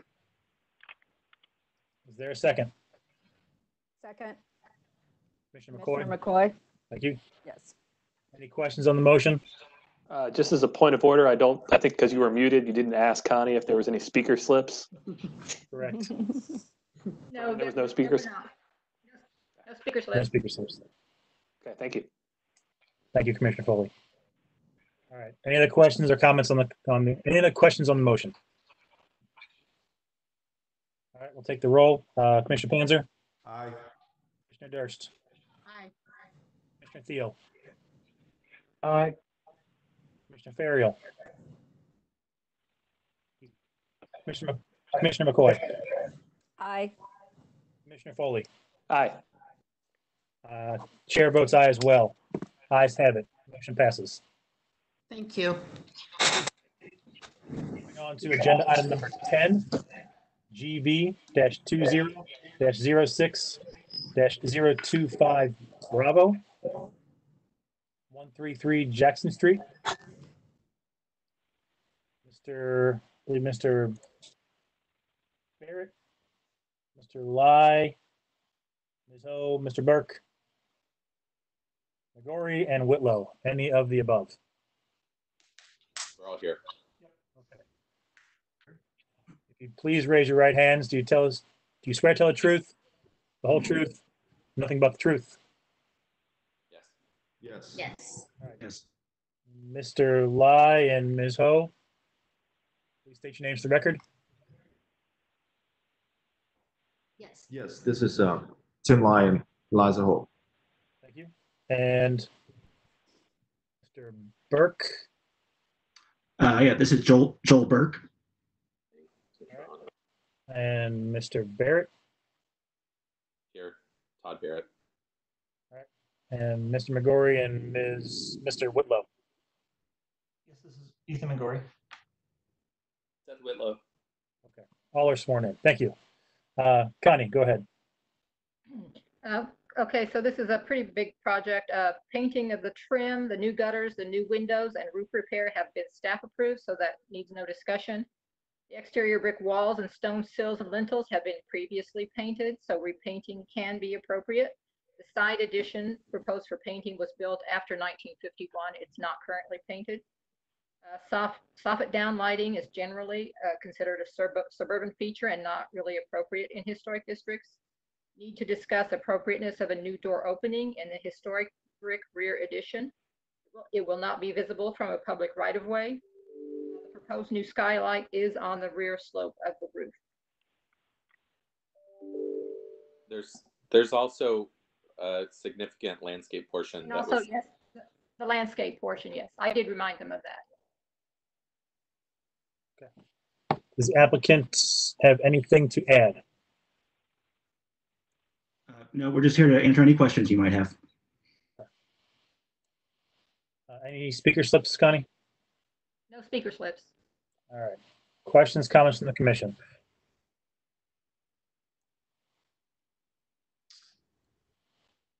I think as we heard or as we read on the staff report, the soffit down lights are something that certainly cutting them in has always been frowned on, but even mounting them at the underside, I've got a problem with as well. And what we didn't see was a lighting plan even to clearly indicate the location of all of the fixtures. Well, I did just. I agree with Jay in that cutting them in is destructive of the historic fabric. I have no problem with them being surface mounted up under the eave. That is almost a characteristic of German Village now.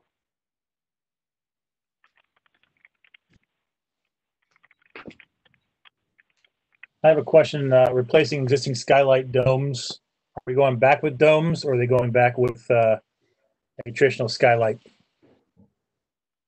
As of now, we're proposing the traditional dome, given that's how it's currently built.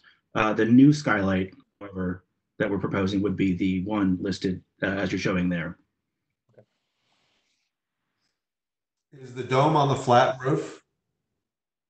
There are two domes. There's one on the small entry piece on the lower roof, and then there's one on the very upper roof, but is above the flat roof.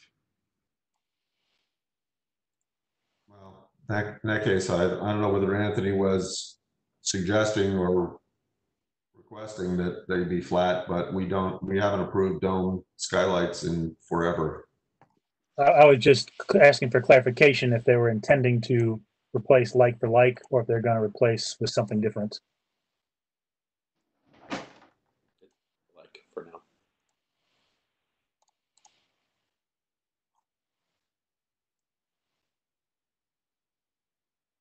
Back to the lighting question for a moment. Am I correct that only 1, 2, 3, 4, 5 lights on the front of the building are what's being in terms of the soffit lights, that only those 5 are being proposed? That is correct. And I guess I would add too, I think if there was a desire for surface mounted, I don't think we'd have a problem with that.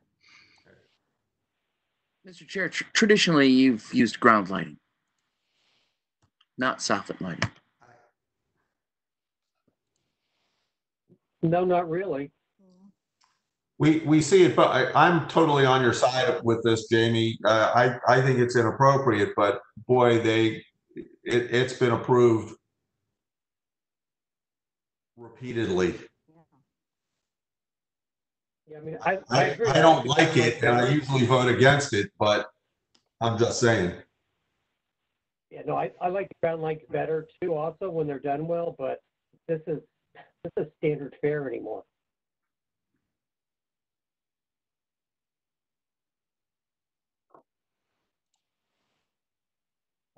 I would make a comment. The railing across the window, typically we don't approve those. I would say that in this condition, it's in the rear of the house, tucked behind an addition adjacent to another structure that is pretty tight to it.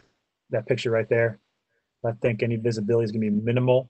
I think how that attaches to the brick is going to be crucial. You want to hit the mortar joints, not the actual brick itself. For the record, that middle window is actually a small French door that's currently existing. And so currently it just falls out. So it's a safety piece as well. Yeah.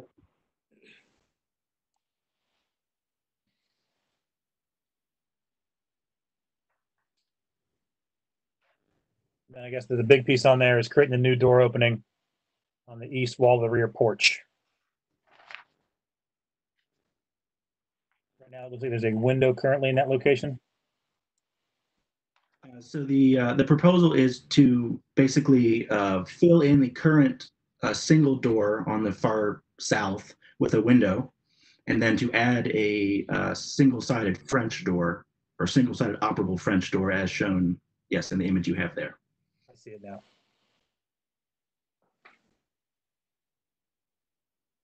So comments from the commission regarding cutting a new opening.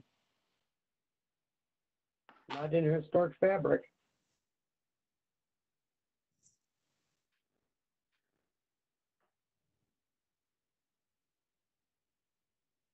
We there's just a point of clarification too. What we intend to do is use a door that is obviously an oversized door to match the, as the client said, the existing smaller French doors that are adjacent, to try to keep the alignments and obviously materiality the same with the header as well. If it were anywhere else, I would immediately. Commissioner Thiel, go ahead. Yeah, I just don't think it's appropriate to be cutting that size of an opening in a solid brick wall that appears to be historic material. We have a hard enough time when people take historic window openings and convert them to doors, and vice versa, much less cutting a huge hole. And Commissioner Panzer?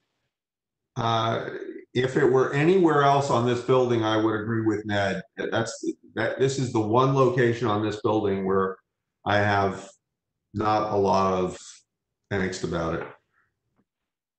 And Jay, I agree with you about that. It's not visible, but I still think you have to maintain the integrity of the original historic structure and what was there. And I think visible or not visible, I don't think we should be permitting it. So can I ask for a clarification? What are you guys considering historic fabric? Because this is not original to the house. That is an addition. The original house was a duplex square building, and this, we have pictures between 1950, and this looks like it was converted from the duplex in the 1970s. And so that back addition is not original to the home. There's actually the arched windows is what makes it curious. Above those two windows, so above like where that downspout comes out, there was actually, you can see a bricked up window that was the original window of the home, and that addition is not part of the original structure. So when do you think this dates from? We're assuming 1970s when it was converted from the duplex. We went it to does match the addition out the side, doesn't it? Connie? It does match the vestibule, doesn't it? It does. So I granted, I probably is not historic. Okay. Yep. It matches the vestibule addition out to the west. I agree. Good point. Thank you, gentlemen. Are there any other questions or comments on the application? Connie, did you have a comment? No, he said what I was going to say. The windows are from the approved list, correct? Yes, they are, and they had submitted documentation that all of the windows had been replaced previously. Photographs. We didn't have to go look at them. Mr. Chairman, I have an application on agenda item number 10, application GV 20-06-025B 133 Jackson Street, to approve as amended by the applicant that the five soffit downlights be surface mounted and their wireways be surface mounted. rather than recessed. Second. Before we push forward, Commissioner McCoy, any comments on the landscaping? No, I think the landscaping is fine. I mean, we're actually getting more trees in the village with this. Okay. Just want to make sure we address this since it wasn't talked about earlier. Thank you. All right. Any questions on the motion? Was there a second? Wait, I have one question. The skylight will be flat and not dome? The new skylight is proposed as flat, yes, but we were proposing in-kind replacement for the existing two as domed, for clarity. The domes are like for like, the new skylight to be flat. That's correct. To your question, Mr. Panzer, Commissioner Panzer, I believe Commissioner Thiel seconded. Am I correct on that? Correct. Correct. Any other questions on the motion? All right, we'll take the roll call. Commissioner Panzer? Aye. Commissioner Durst? Aye. Commissioner Thiel? Aye. McCoy? Aye. Foley? Aye. Chair votes aye as well. Ayes have it. Motion passes. Thank you. Thank you. Thank you very much. Connie, we hit 6. What's our guidance? We can continue at your discretion.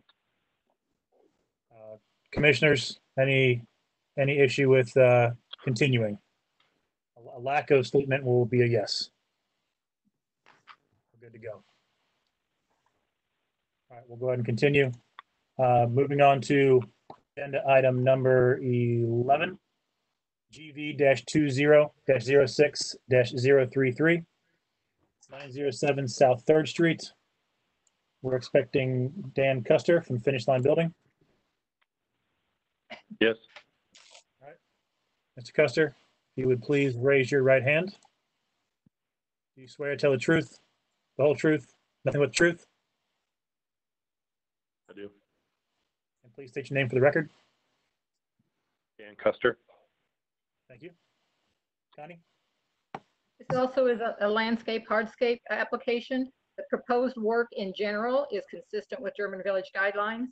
The new pergola is proposed at 10 feet high, so cannot be staff approved. The 10-foot high is proposed to match the height of an existing flat roofed addition on a neighboring property.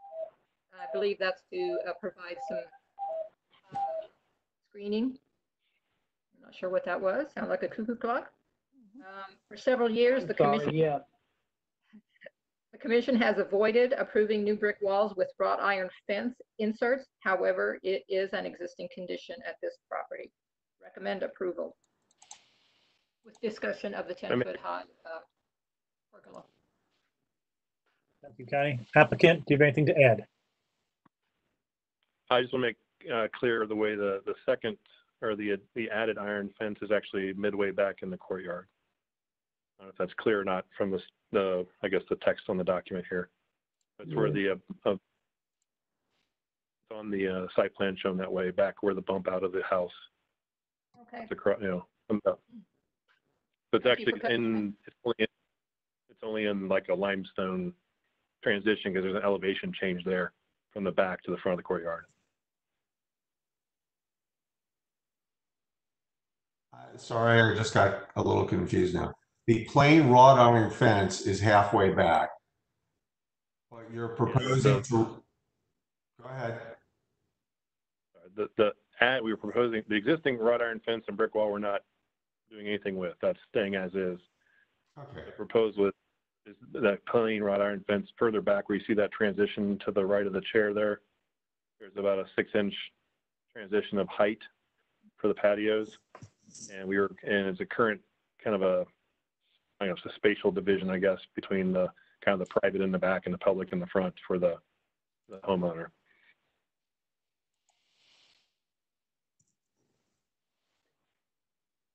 The pergola has a roof. Yes, it's a solid roof. It's a metal roof, actually. Yes, pergolas do not have roof, shelters do, as a point of clarification. Yes, I realize that. Just got done building one with Teresa. I'll tell you that's a pavilion. There we go. Terminology.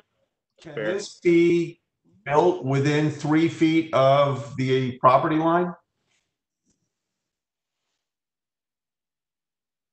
Anybody? Probably not.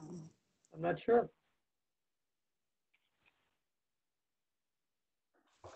I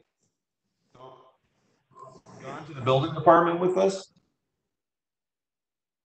Well, we went through the process back in February with the submission of the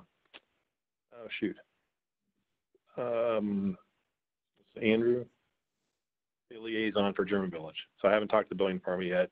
And at that point, proposal in this, there was, from my information so far, it wasn't opposed to having something where it was located. I have not asked the building department though. Do they consider that 60-foot tall brick wall a firewall?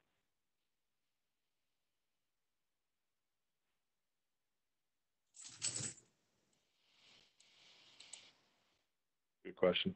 I don't know. I can't answer that. I mean, that may be what's getting you through.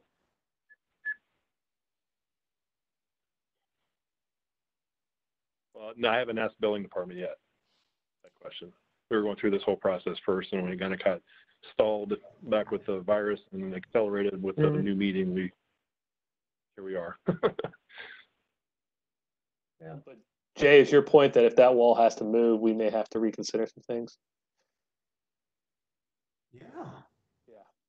It's a different, I mean, where it's shown, there's, and I'm not saying I necessarily agree with it or disagree with it, but there's kind of some rationale. But if it needed to move 3 feet to the right, But they would have to come back at that time if the building department told them that. Correct. That's correct.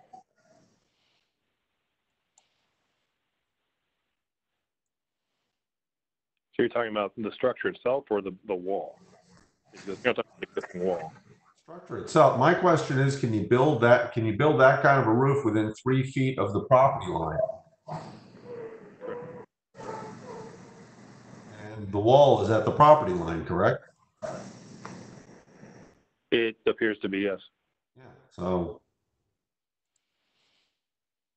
and the wall is how tall? 60 inches, 5 feet. So it's a 5 foot. 60 Yeah. I mean, inches. Yeah, I should have thought about 60 feet. That's not right. yeah, it's a 5 foot wall, and the roof is at 10 feet. So that isn't gonna. I don't think it's going to fly, but that's their issue. So aside from the pergola, the cherry tree that's being removed due to the pergola, correct? Or is there a issue with the cherry tree that needs to be taken down? We submitted a review from Davy Tree about the health of the tree. Oh, you did. It's of an age where its limbs are been deteriorating, been cutting off one by one, and now there's like 3 limbs left on the tree itself.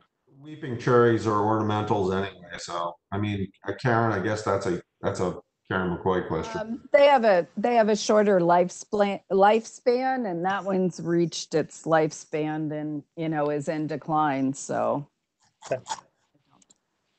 I'm going to try to identify if we have anything on here that's a showstopper. If we kind of treat the pergola, the pavilion, whatever term you want to use, treat that as an entity. Is there anything else on this application that's problematic?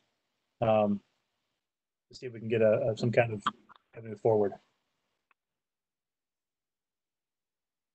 So for the commission, the question is, if all these items, if they can get past code, do you have any heartache with as submitted?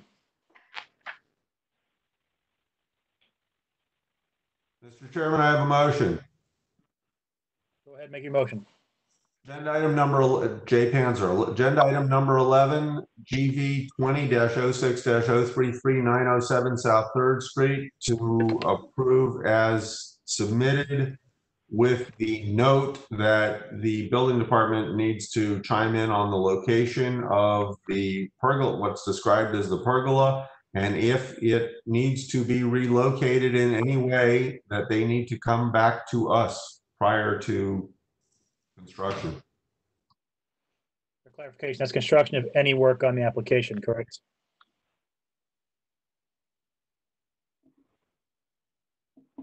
Yes. Mr. Chairman, I'll second that. All right, we have a second from Commissioner Thiel. Any questions on the motion? We'll take the roll call. Commissioner Panzer. Aye. Commissioner Durst. Aye. Commissioner Thiel. Aye. Commissioner McCoy. Aye. Commissioner Foley. Aye. Chair votes aye as well.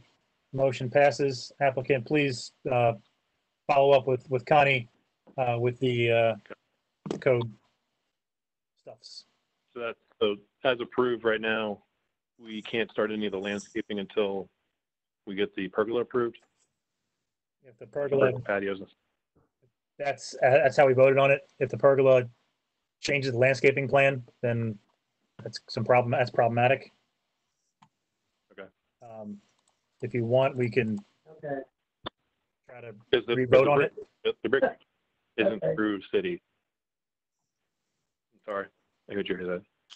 I said we can identify items that can be approved regardless of the pavilion. If you'd like, we can take a re-vote on that specifically, break it apart. Well, wouldn't that work be under staff approval anyway? Okay. So your clarification on the motion, Jay, was that no work to proceed. Pergola is approved. I'm sorry, I think I may not have, I think you may have broken up, but I did not. I don't have a problem with any work. You had with the understanding that that if anything, if the pergola needs to move, they need to come back to us about the pergola. All right, let's I apologize. a revote with the clarification that all of the work can proceed regardless of pergola approval.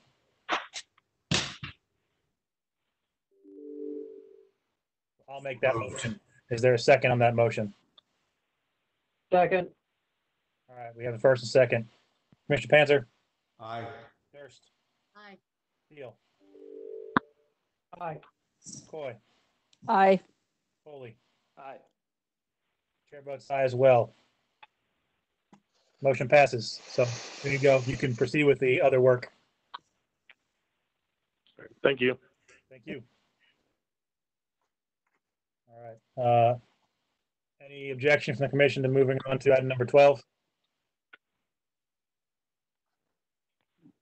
No objections. Item number 12, GV-20-06-034. This is conceptual, 245 Lansing Street. I believe we are expecting Mark Hours, as well as John Opfer and Nancy Banks. Mr. Chairman, I'm here. All right, please raise your right hands. You swear to tell the truth, the whole truth, nothing but the truth? I do. I do. Please state your names for the record. John Upfer. Nancy Banks. Mark Hours, Mode Architects, representing the homeowner. Thank you very much. Connie. So this is for a conceptual review of a new carriage house and a request for the variances in association with the carriage house. I think that they would like to have a action taken on the variances if possible. As currently proposed, the garage with living space is significantly taller and has a larger footprint than typical for the neighborhood. Architectural cues drawn from the existing house are not apparent, though a modern design may be appropriate. Applicant requests actions on the variance package. Staff recommends providing comments only until the design is more clearly defined. Thank you, Connie. Applicants, anything to add? Mr. Chairman, I would recommend that we look at the conceptual design for the carriage house and then review the 5 variances that are required. And I can explain those. Connie is correct. We would like action on the variances tonight, and we're here to solicit feedback about the design of the proposed carriage house so that we can return at a later date for approval. Okay.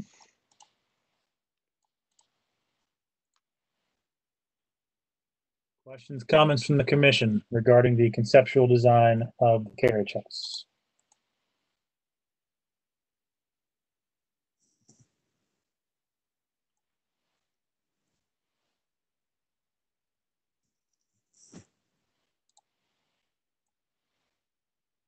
Commissioner Thiel, I'll go to you first.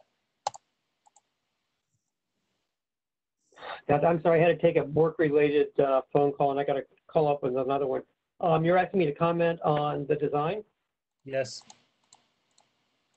Totally inappropriate, disruptive, and against Chapter 3116, Historic Preservation Architectural Review, 3116.014, letters G, H, and I.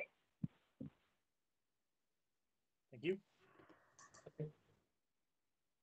Commissioner Durst. Looks really cool, but I'm concerned that it's kind of overwhelming its neighbors.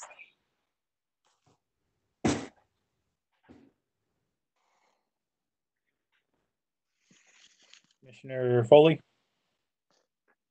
I'm having flashbacks of thinking about how many of the new construction guidelines we should vary from a recent conversation about a recent hotel project. I'd love to see. I mean, the scale seems a bit larger, obviously, from the elevation drawings that are provided.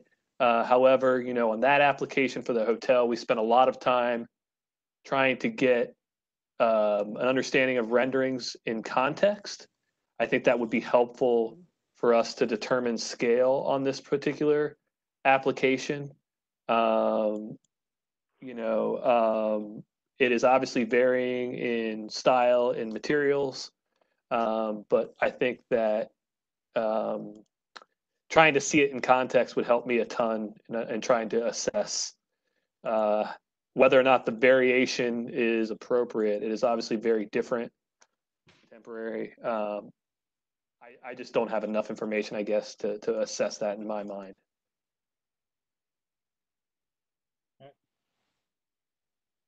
Commissioner McCoy.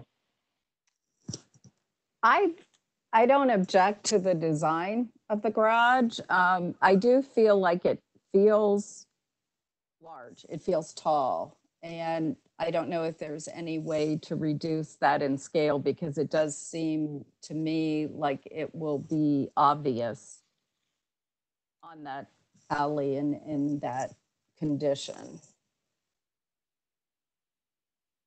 Commissioner Panzer.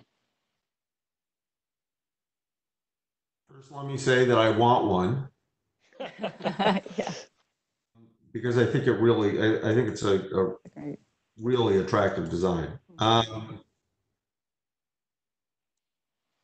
I can't get past the mass of it, and I'm looking at the alley side perspective, and I think what Brent was saying, really, yeah, that's the one I'm looking at. I think what Brent was saying, and I don't mean to put words in your mouth, but looking at it, and it's always the case of looking at something in pure elevation is kind of the least flattering view, almost always, and certainly in terms of evaluating the mass. But even when you look at the alley side perspective, it's just got a ton of mass to it. It has got a weight to it that none of the structures, it's got a visual weight to it that none of the structures on that block have. And I think the one thing, I was really very jarred by it when looking at the garages that are adjacent to it. Now I looked at what's on the other side of the alley and seeing that we've got houses that are kind of in that height. And I read through the requested variances, and I'm kind of going, you know, I'm not sure I really have a problem with any of these variances. I think I just have a problem with the mass of the design that the variances are leading to. I'm having trouble getting my arms around it for that reason. As I say, I really like it. And, I'll echo Jay's comments. I think it's a fantastic design from a standalone design standpoint. My concern that Jay mentioned is compared. If you look at the alleyscape elevation on A8, it's taller than both the adjacent structures. And I understand that it's a carriage house, so you're going to have a little extra space. I think it's one of my heartburns harkens back to previous conversations we've had about carriage houses, but more on the traditional carriage house where we have the top-heavy nature of the structure when they try to make things too tall compared to the door openings. I think it's a similar proportionality thing here. So you have the overall mass, you have the proportionality of the door height versus the roof height compared. And then when you compare this to the houses across the street, you're roughly at the top of window, if not gutter height of the houses across the street. And now you're competing a auxiliary structure against a primary structure, two of them across the street. So I think scale massing is the issue at play. And I mean, you try to work your magic, Mark, but with this design style, I find it hard to figure out how you're going to get there, but I won't say you can't. Mr. Chairman, if I may, I think the alleyscape elevation is a bit of a false narrative. I mean, this is a residential alley. It's an unnamed residential alley. It's quite narrow. The residences that back up to this property are actually half addresses off of Whittier. And I would be happy to put the model in context for you. I think the carriage house as proposed is subservient to the existing residences, particularly the one directly to the south. And I think it's unfair for someone trying to build a carriage house to be penalized by the small nature of the single-story garage that happens to be next to them. I think the scale, when you judge it in comparison to their current Italianate and with the structure directly to the south of them, I think it nestles in and remains subservient to both spring lines of both roofs. Those two homes that are shown on that graphic, the one in the middle and then the one to the east, are quite tall. You know, when we reviewed a similar type application recently, you know, we asked them to also provide the height of all those adjacent structures because the new construction guidelines ask for that. So Mark, that would be helpful as well. I'd be happy to include maybe ghosting in the profile of the elevation on the opposite side of the alley for you to judge the height. I know that you know, you're maximizing the floor plan on the second floor, but when I look at the elevation that faces the yard, and it has a little bit of push-pull, and it may be that it's because of the balcony that overhangs, but it's not, you know, the surface is eroded a bit. It moves in and out. And the one that's on the garage is on the alley side is just so flat. You know, there's so much mass there. I don't know, is there any way to set back panels a little bit or do something so that it's? Well, I think the stepping and the massing and the layering that you're referring to, that was intentional on the yard side. We're trying to spend our money on the view that the homeowners are actually going to get to appreciate. I understand your comment about it being quite vertical, but I don't think it's any more vertical than the house that's across the street. Or across the alley, rather. Yeah, it's across the alley. Mark, to your earlier point, this is a residential alley and there are houses across the street. So the alley side does become a little bit important in that regard. And I think over time, I think those garages, particularly the really diminutive one to the west, I mean, if you look at the quality of it, it's not going to be there long. The one to the east of this has been renovated recently. I suspect that it will stay, but it has a very tall attic. And I believe the property, even one over to the east of this, has been recently remodeled as well. This block is transitioning in that sense. So yeah, I think that those photos do a good job of describing. I think I'd hate to see that us have to be challenged with the context of the garage to the left when I have to believe that it's not going to make it another 20 years.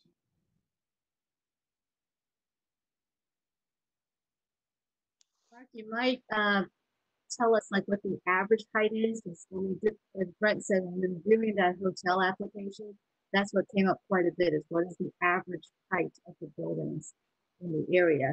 And average height of structures on this block, is that what you're asking for, Teresa? right, and for new additions, new elements, not to exceed that.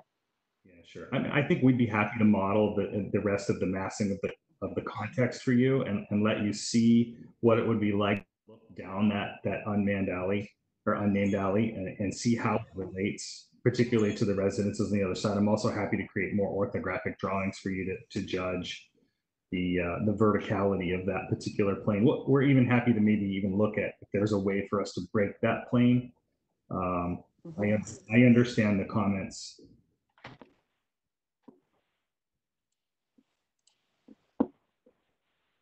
That being said, do people have, and I go back to having read the variance requests, and I'm not seeing anything in the variance requests that are not things that we very traditionally approve. Thank you for that, Commissioner Panzer. If I could, there are 5 variances being requested, and 3 of those are related to the non-conformance of the existing primary structure. The other 2 are generically related to the carriage house. They don't in any way inform the design you're seeing today, i.e. I'm not asking for any variances based on the size of it.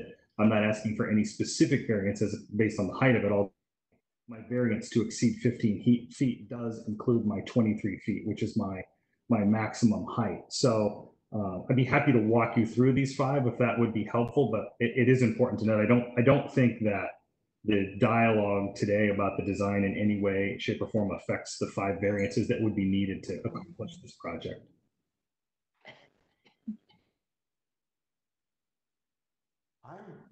What's the 5th? I mean, I'm looking at this page here, and I'm seeing 4. Yeah, I amended our variance requests. I'm not sure if Connie has the most current one that I sent her available. Jay, it's on the most recent link to the agenda that Connie sent this earlier today. Crap. It's also on your staff report. You have staff report. Okay, that'll work. Would you like me to quickly summarize them? I would say you can skip the 3 that are already existing condition, and then I do want to clarify that one of the ones related to the existing condition is related to that stoop that's proposed in the site plan that's on the screen. You'll see there's a 3'6" dimension provided to the western property line, and it says new rear stoop. I think it's slightly ridiculous that a stoop that doesn't have any roof is considered affecting the side yard of a primary structure, but because we want that stoop to align with the new carriage house, they asked that I include the minimum side yard not being met. We weren't going to meet it anyway because of the other property line, but I do want to be transparent that there is a stoop there that is driving one of these 3, but they are all related to the house. So the front building line of the house is not set back far enough. The east building line of the house is not set back far enough. And the total side yards will not be enough if I let that stoop, which is just a 2-step platform, slide past the existing non-conforming plane of the house. The other 2 variances are the generic variances related to a carriage house. It's having habitable space above a garage and being allowed to exceed the 15 feet.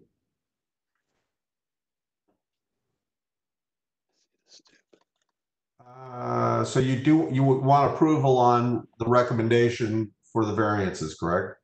I would very much appreciate a action on the recommendation for the variances. We do have an active council variance. Mr. Chairman, I have a motion. before I make the motion, what's the council variance going through right now? I'm sorry, Mr. Chairman, I don't understand the question. You said you had an active council variance? Or is that just for these? Correct. That is for these. This is not a B. Just to clarify, I'm sure you all are well aware of this, that once there's habitable space above a garage, these are no longer BZA variances, these are council variances. So this is a council variance application. I'm trying to conform the existing non-conforming principal structure as well as acquire the habitable space above the garage. That is a council variance process now. Just wanted to clarify.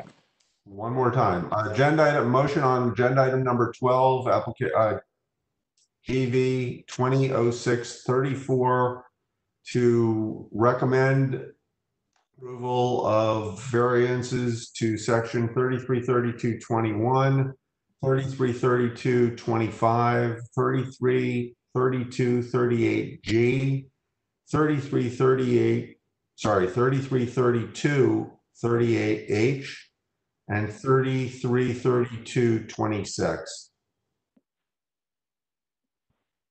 There's a second on the motion. Foley will second. Mr. Foley, thank you. Any questions on the motion? Do the roll call. Commissioner Panzer? Aye. Commissioner Durst? Aye. Commissioner Thiel? Aye. Commissioner McCoy? Aye. Commissioner Foley? Aye. Chair votes aye as well. Ayes have it. Recommendation is made. Thank you, Chair. Thank you, everyone. We appreciate the feedback, and we'll see you soon. Thank you very much. Good seeing you. Mr. Chair. Yes. I'm sorry, I'm going to have to excuse myself. Okay. Good luck with the rest of the meeting. Thank you very much. Thank you.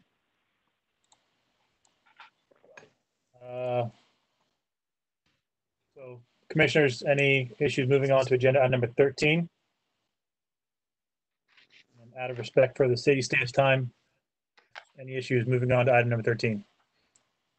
If we don't complete them, they will be stacked on to next month's and the meeting will be even longer. So let's keep going. I just want to I want to be sensitive to your guys' time as well as the commission. Right on, Connie. I like your attitude. That's not saying I'm not exhausted. All right. Item number 13, GV-20-06-035, 767 South 3rd Street. We're expecting Ms. Julia Bullock.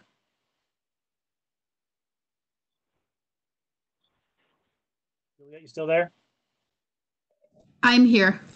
All right, let the record show that Ms. Bullock is still on the record from previous. I'm gonna get my dog out of here. Sorry. Good dog. Good dog. All right, Connie, go ahead. This also is a request for a variance recommendation. This is a renewal of previously approved variances. At the time of approval, use as a laundry was specified. No modifications to the previously approved variances are proposed, with exception of parking calculations based on the modified use from laundromat to retail use and amendments, revisions to the current zoning code. And you can see the statement of hardship for clarification on that, and I'm sure Ms. Bullock can clarify also. Recommend positive recommendation. Thank you, Connie. Ms. Bullock, anything to add? Yeah, so I just like to explain, this is actually not a change of use. A laundry room is also retail, or laundromat is considered retail use. The only reason we have to get a variance for this is because on the site plan that was submitted last time and in some of the text that was submitted, though not in the original variances, it called out for a laundromat. So that's why we have to get this variance, because it's laundromat is considered retail use. Basically, my client doesn't want to be running a laundromat anymore. There's so many additional requirements, with the COVID and the cleaning. And also, her business has really changed, her business model. She has a lot more home deliveries, of course, with the COVID issues, but just in general. And so this use, we believe, will be a much less intensive use. There will be, most of her retail clients are walk-in or it's home delivery and they pull up to the loading zone. Whereas laundromat, there can be anywhere from, 3 to 9 people in there at one time, and they're mostly driving to the laundromat and parking in the neighborhood. There is a parking lot behind here that can be utilized by the retail clients. There's usually only ever 2 or 3 cars in there. There is some residential above this, but all of her residential clients have parking off-site, either through garages or in the surface parking lot. We're also expanding the office space and doing ADA restrooms, which is taking away some of the existing retail space. So the proposed area for the laundromat is just going to let her have a staging area for deliveries, have to have less deliveries per week, and also is going to give her a place to kind of stage for the when people pull up to the loading zone for their pickup orders. She's just really kind of out of space in terms of the functional aspects of her business. So that's why we're asking for these change to the getting rid of the laundromat. Thank you. Connie, any speaker slips? No speaker slips. Thank you. All right, questions, comments from the commission?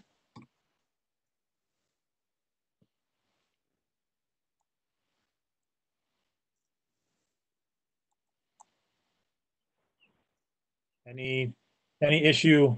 I'll just run down these. Parking reduction. Any problems with parking reduction? I will say the variances that were previously approved actually had a requirement for more of a reduction in parking than this one does. And that's primarily due to how they calculate parking now versus back then. And it may be even a little bit of an error on the last application, actually. So under the current state, what's the parking requirement? Are they at 0 now with the current state? Yeah, I mean, before when it was approved last time, we asked for a 24 parking space variance with 0 on site, and now it's 20 with 0 on site. Okay. So she doesn't have parking on site. She does have parking, but we can't count that in our required parking. Excuse me. Excuse me. Can you hear me? This is Tim. This is Tim. Mr. Bibler, did you submit a speaker slip? Yes, I did that Sunday and repeated it today. Connie, do we have that speaker slip request? I don't know where it was sent. I didn't. I emailed it to the email address that was stated in your instructions, the German Village Commission email. I would have to check. Connie, I'm gonna go ahead and I'll swear him in and take a statement. Is that okay? I'm fine with it. Okay. All right, Mr. Bibler, please raise your right hand. You swear to tell the truth, the whole truth, nothing but the truth? Yes. All right, you have 3 minutes. Go ahead. Thank you. I am speaking in opposition to this agenda item. In 2013, the German Village Commission voted to disapprove the variance proposal that is cited in this current variance request. Documentation attached to this application includes the 2013 city document that approved the applicant's 2013 variance for this building. The primary reason stated by the city granting approval for this variance was, and I quote, "The main impact of this development would be on parking in the neighborhood. But because the applicant owns an 18-space parking lot on the adjacent parcel to the north for use by the commercial patrons, that impact is substantially reduced." Unquote. The 18-space parking lot referenced by the city does not exist.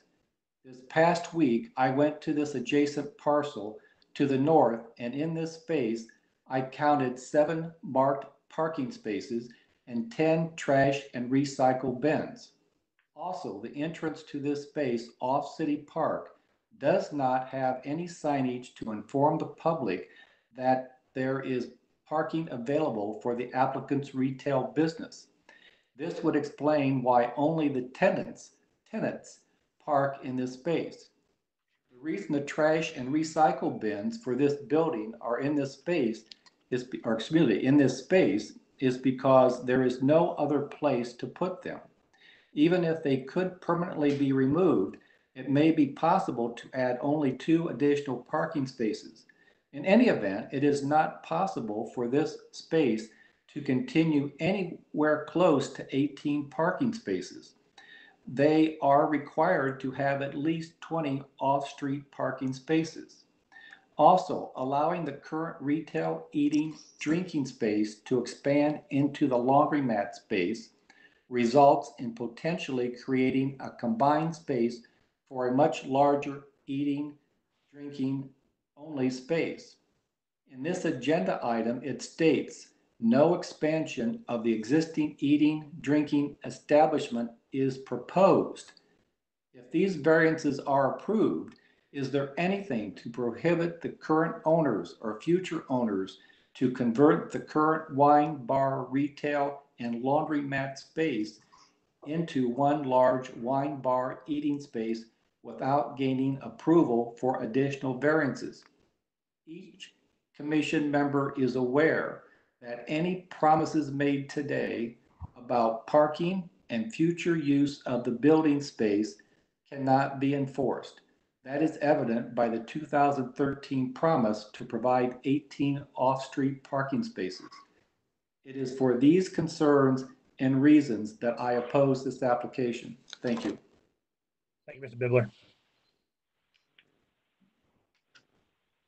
So try to break this down mathematically here. Juliet, under the current situation, we have the wine shop, which has what square footage currently? Currently, the wine shop has a square footage of 2,687, and the accessory eating has 569. If you look in my statement of hardship, it has all these calculations. Here's what I would say. There is additional parking across the street, which I outlined in my statement of hardship. There is garage spaces across Third, and all of her residential clients actually park in those either in garages or on surface parking spaces because my client owns all those properties. So the 18 spaces was not all in the parking lot behind, and it never was. I think they probably just commented it that way. I'm not sure. So we do have the additional parking spaces that are required. They're just not all in that lot. She can move her bins and the recycling. She has plenty of room. There's yard space back behind there. So that's not really an issue either. And to answer Mr. Bibler's question, we very specifically stated in our variance and statement of hardship that we are not expanding the eating and drinking area at all. It will stay the same size. So therefore, and it's in, as part of the use and parking calculations as well. Therefore, should that area be amended, then, or want to be expanded, we would have to go back and ask for additional variances. It would, affect parking calculations and all that kind of thing. So we would not be able to expand it without coming back. I guess my other comment would be, the laundromat generates a lot more traffic and cars than our proposed use of, for the additional office, restroom, and retail space. Anywhere from 6 to 9 people in there at a time, and most of them are driving up. So I feel like this proposal is actually going to lessen the parking load in this area. It's also going to allow my client, to have a more functional business. So I do feel like it actually will be less impactful for the neighborhood. And I just want to assure him that, we're not proposing to expand the eating and drinking space at all. This is, functional space for storage, for deliveries, for staging deliveries, as was shown on the site plan that I submitted. And Julia, I think you stated this before. I just want to have it restated for clarification. The parking requirements for a laundry it's the same for the retail, or is it a different? It's the same for the retail, and it's the same for the laundry. So the parking requirements are actually exactly the same. Yep. However, we also look at functionally how many parking spaces do they use. Now, the parking requirements for the accessory eating and drinking area has a greater requirement. Instead of dividing by 250, you divide by 175. So any expansion of the eating drinking area, which we can't do anyways because it's precluded, would require a change to the parking variance. Okay. So make sure we have that all clarified. I appreciate that. Any other questions, comments from the commission? I would just like to note. But Oh, go ahead. no, my only comment is Mr. Bugler has brought up an issue that I think for me to vote for this, I would have to understand what the precedent was of previous variances that this is reliant on.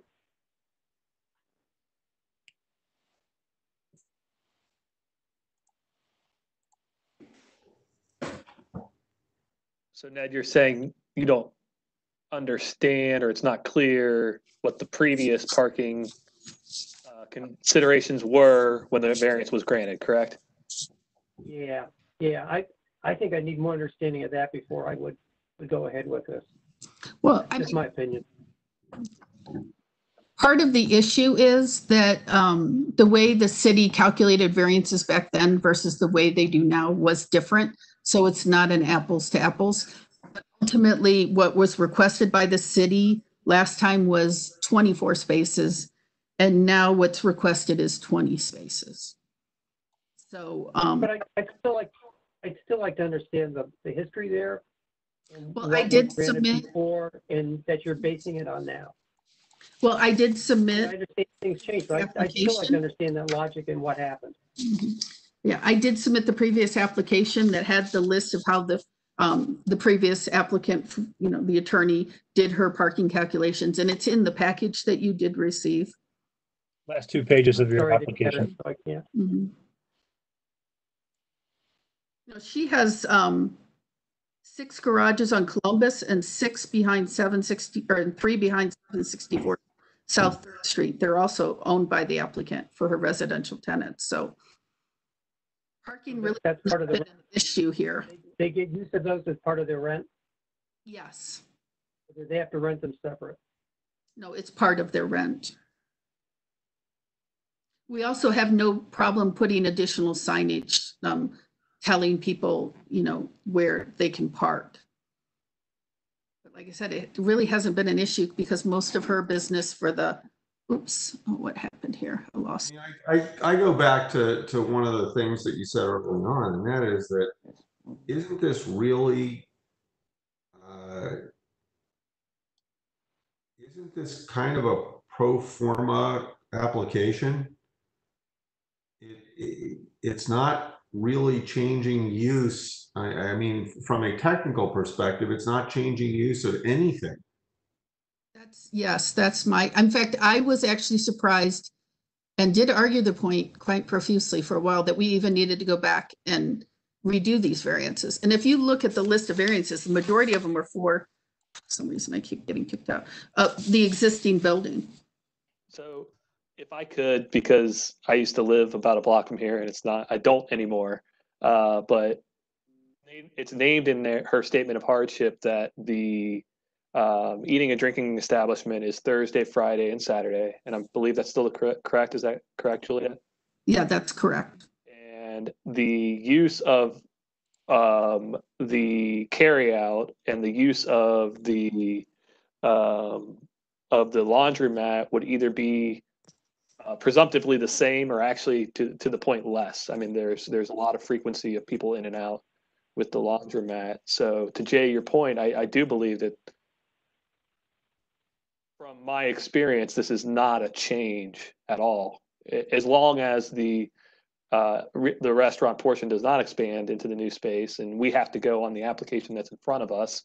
And if a citizen were to see something other, they have a duty to call 311 or whatever they want to do to file a complaint. But based on the application as it's presented, I don't see a change.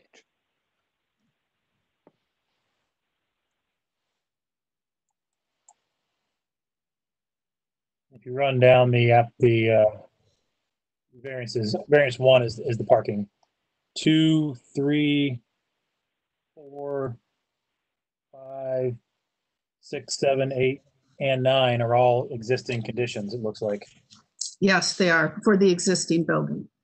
So the only thing that would be potentially something we discuss is 1, parking. But as Brent stated, and as I'm of the belief, there's real no change here, especially if we're not expanding the dining area. And my client did also voluntarily sign a good neighbor agreement, which is still in effect. So just talking about the hours and, you know, how the business is going to work with the neighborhood. So. I mean, the statement of hardship explaining the calculation and specifically the size of the accessory eating and drinking area is part of the application, the council variance application process. So yes, and that's why we're here. Yeah. Mm-hmm. It is. We cannot expand it without additional variances.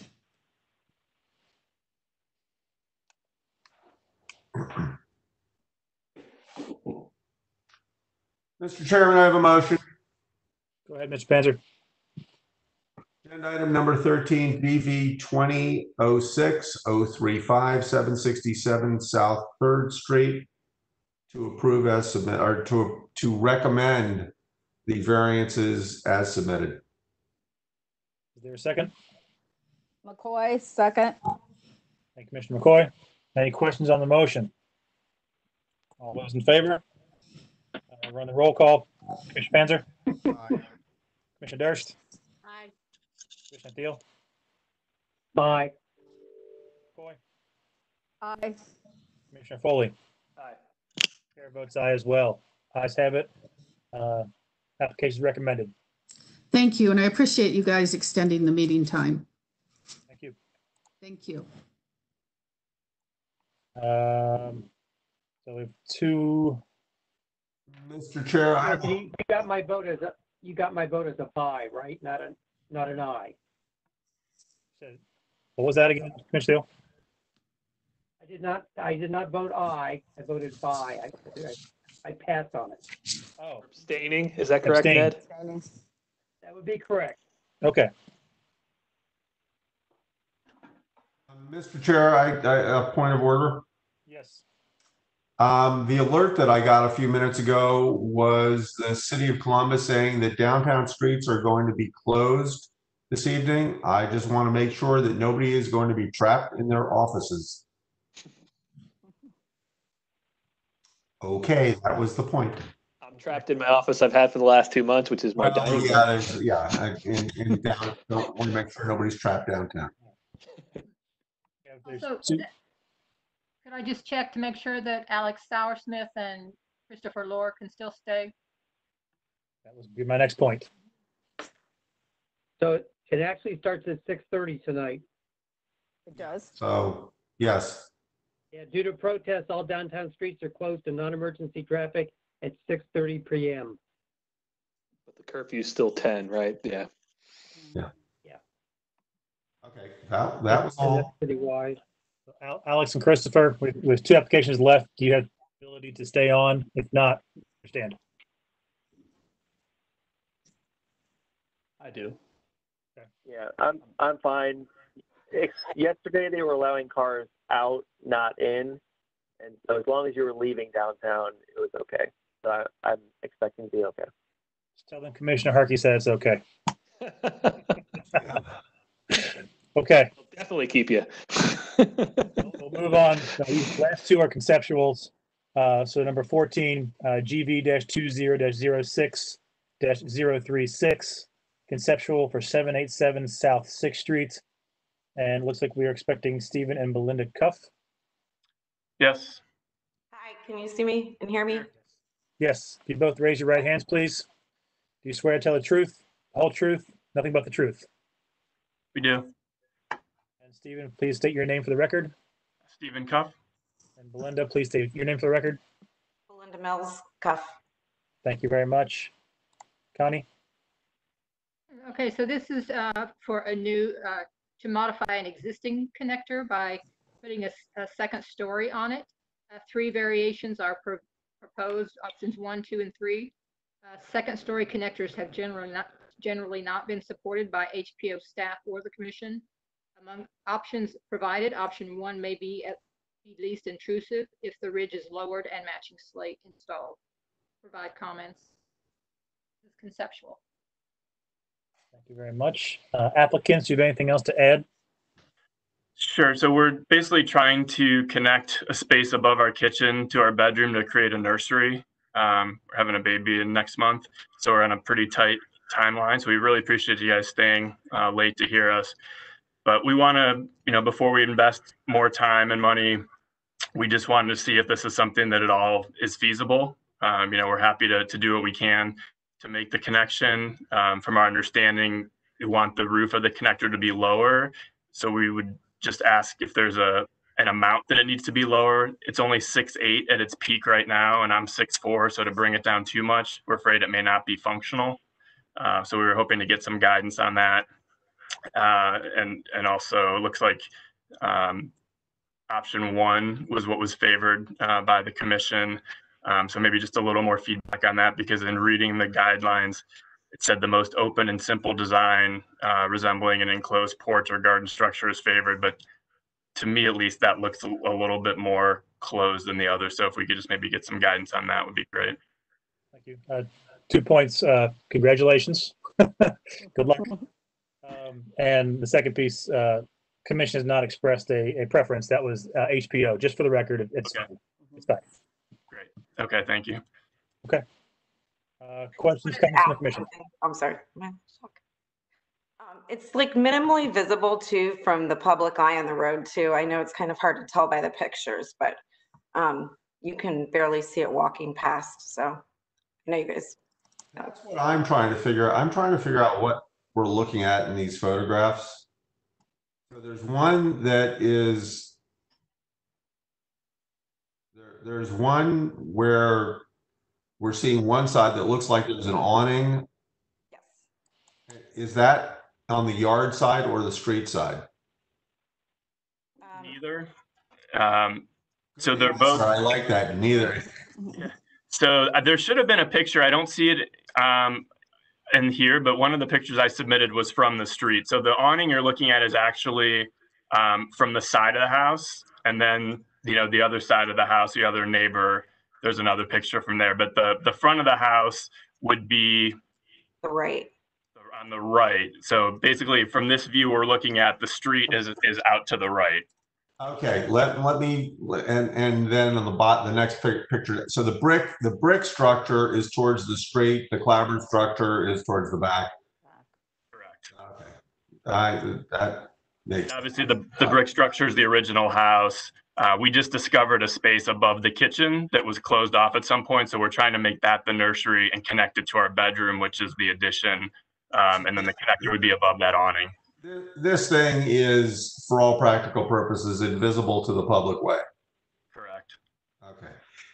If you take a look at the aerial photograph, it's pretty easy to see if you go to Google. 900 computers running in front of me. I gotta go to Google. Okay. Anyway, I trust you implicitly. The thing that I don't know whether you were getting at, whoever's getting at, in terms of it needing to be lowered. My view, especially with the slate roof, is that it would need to be lower than the rake board on the slate roof. So it would need to tuck in underneath. And I know that that's of the old structure. Yeah. Okay. And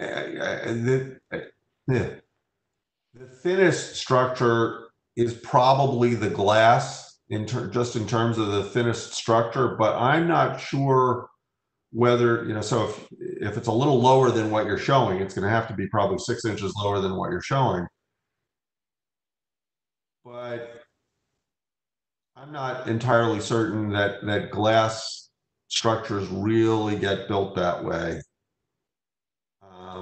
Although, boy, the one that you've got an example of down at the bottom sure is slick in terms of its detailing.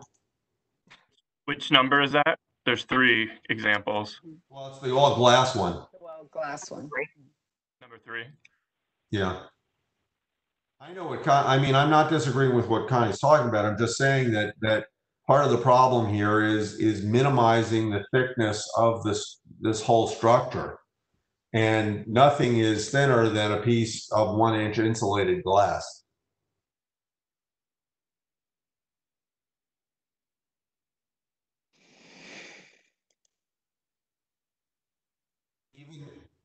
I suppose even if the walls weren't made that way, if the walls had more traditional windows and the roof was glass.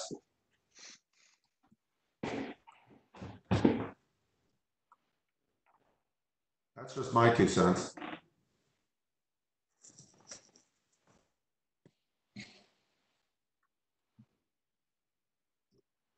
I would say we're not as worried about what the material is versus like the height of it, because I feel like it may only be as wide as a doorway. So I don't know if there's any way to make it wider.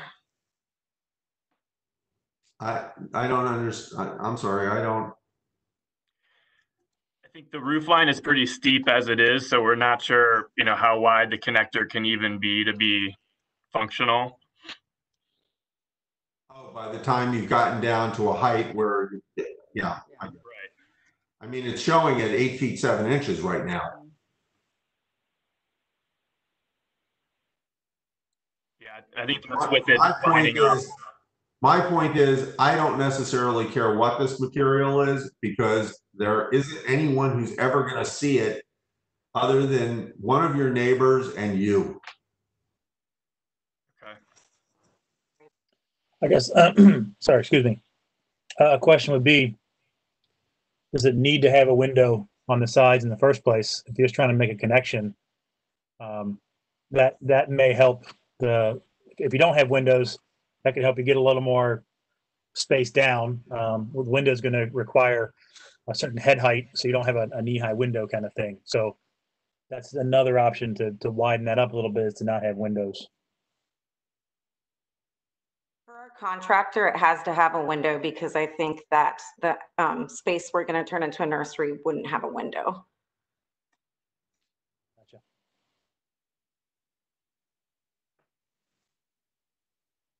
And that's going to have to be an operable window, and it's going to have to be large enough to allow for egress. That space is, if what you just said is true, that space is de facto going to become part of the nursery. If you can't get a window in the nursery, then this space becomes part of the nursery, and it's going to have a window that meets the egress requirements of the city of Columbus. And then just for curiosity's sake, I'm assuming a nursery would equate to a sleeping unit per code? I think so. If that's the case, is there enough square footage with enough head height to meet code as well with that tight little upstairs space? Just asking the question. I don't got to answer. That's just another consideration. What is the space that's underneath the proposed connector? Like, what's in that existing connector? Our kitchen. How tall is the ceiling in that kitchen? I was just wondering if you can modify the floor so you step down from your bedroom to get more height and then step back up to get to the nursery. It's possible because we do have to replace part of that roof. No. I think you need to talk to the building department. Yeah, you need to look at codes for head clearances and door sizes. Yeah. And landings and such. Yeah, I mean, the idea of stepping down is an interesting idea, but then what Brent just said starts playing into it. I guess you've got that. You're showing that now on the plan. A step down onto that roof, because I guess the two floor heights are not the same.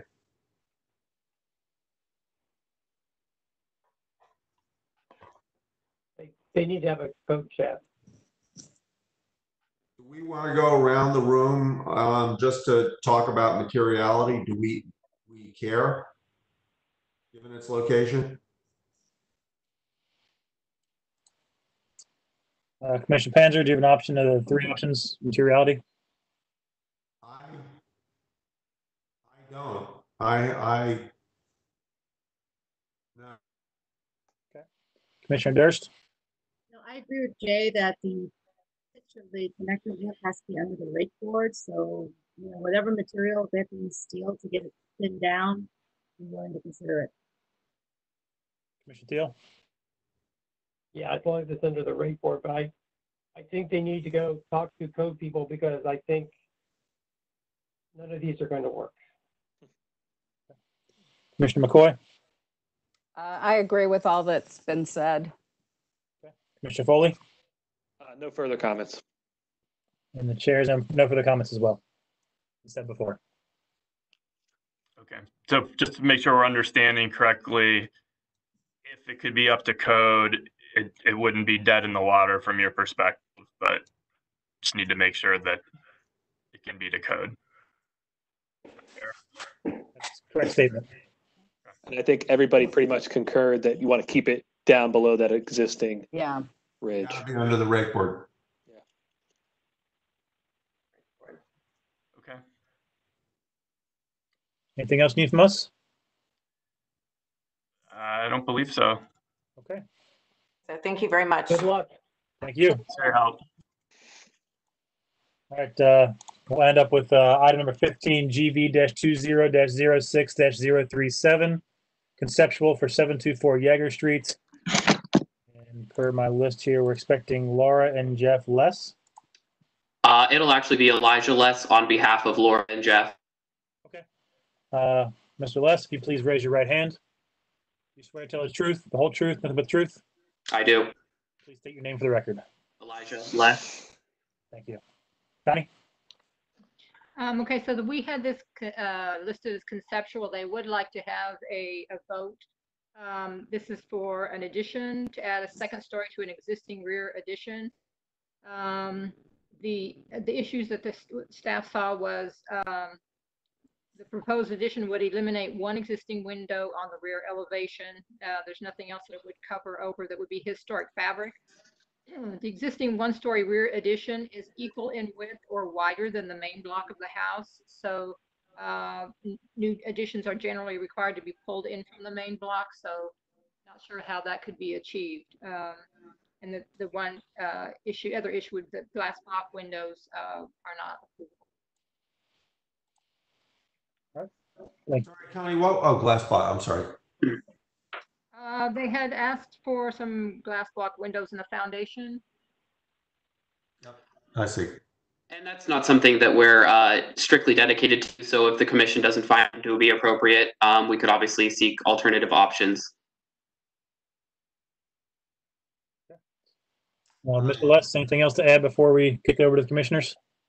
Really, I think it's just I'm here to answer any questions you have. I think one of the things I've talked with the owners about too is I think we might be removing the screened-in porch on the existing porch. So that'll be a function that will no longer be there. Okay. And that'll be on the existing front porch. Got it right there. I'm sorry, so you're removing that from the application? Yes, yeah, we no longer would like that to be part of the application. It'll just remain as is, and the structure will be painted. Any trim will be repaired as necessary, and the gutters will be replaced as necessary. Anthony? Yes. Can I just say too that this was a pretty lengthy application. So there actually are things that if this is continued or if you just make comments, there's several things that would be able to be staff approved before next month, which would be things like painting, storm windows, doors, porch railings, gutters, downspouts, and things like removing shutters and things like that. So the main issue is really the addition. Okay. So my one comment is going to be it's a pretty light set of drawings for an addition. I'm trying to digest this. I didn't read all the way through this one before. We have sections and all those parts and pieces. Yeah. And that's something we wanted to discuss with the commission and get feedback on it as well. We are consulting with a structural engineer to get more information based on that addition. So I think we're kind of relying on your feedback as well for some additional comments and information.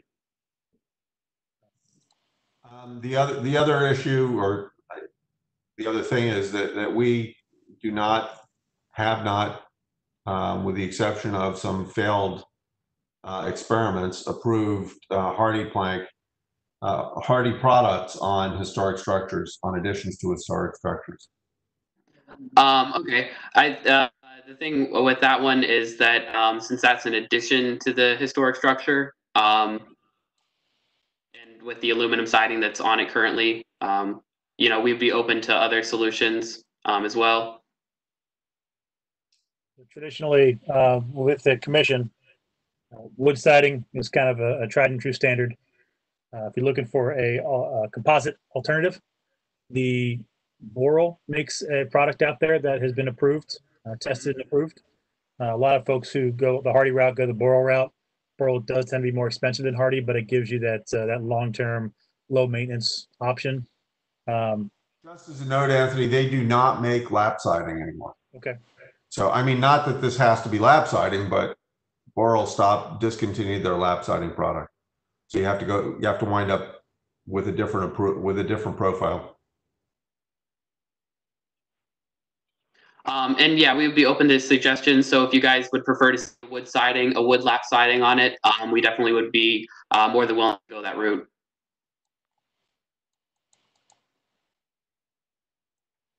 Wow, my computer just lost there. Yeah, this one's kind of freezing on me too. But can I ask, so we're clear that the existing addition that you're ripping the roof off, that is not a historic addition. Obviously, the pictures seem to indicate not, but there's nothing underneath there to indicate that it would be. Not that we're aware of. Yeah, we're not aware that it would be. And the only reason I ask is because the way it shows is you've got the siding just going over, extending up, which if that was historic, we would want to make sure we differentiate between the old and new. Yeah, there's nothing. What's the foundation material on that addition? We believe it to be concrete. Okay. Yeah, it appears to be a poured concrete. We didn't pull the Sanborns in this, did we? No, we haven't done that yet. Okay. There's a picture of it. Yeah, there's a picture. Blowing up that it's hard to see. Yeah. Yeah. So in talking with the structural engineer, as we were assessing it, it appears what they have done is it's a poured concrete with kind of a parged coat over it. The parged coat kind of gives almost a resemblance to a stone foundation with parging over it.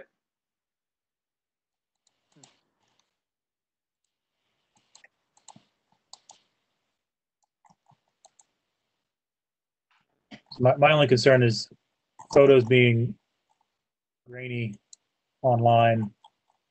Can't 100% tell. We don't have the engineer's statement. We don't have the Sanborns to look at. That's my only concern is could or couldn't. There's no definitive evidence either way. So I would lean towards probably not, but I can't make determination with what's there. Right. Sorry, Mr. Chairman, I think that Connie just had a really good suggestion here, and that is that there's a lot to be done here, and I think that we don't necessarily know enough about the structures. That's where I was getting to. Yeah. Sorry. We're fine. So Connie, do you want to point out the stuff that you believe could be approvable wise between now and if we continue this forward? I had just made notes to myself here. Repainting existing window frames, painting porch and foundation. I think I would have to see if that's already painted or not, because generally if it's not painted, it shouldn't be painted.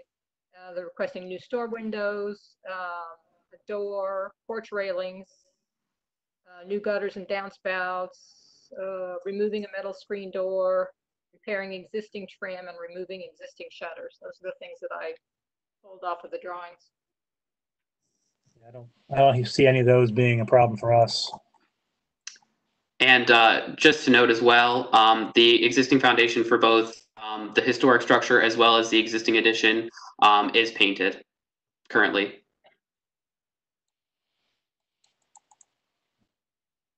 I just want to say that that's a great porch, and I'm glad you're deciding not to screen that in because that's a beautiful porch. Yeah, absolutely.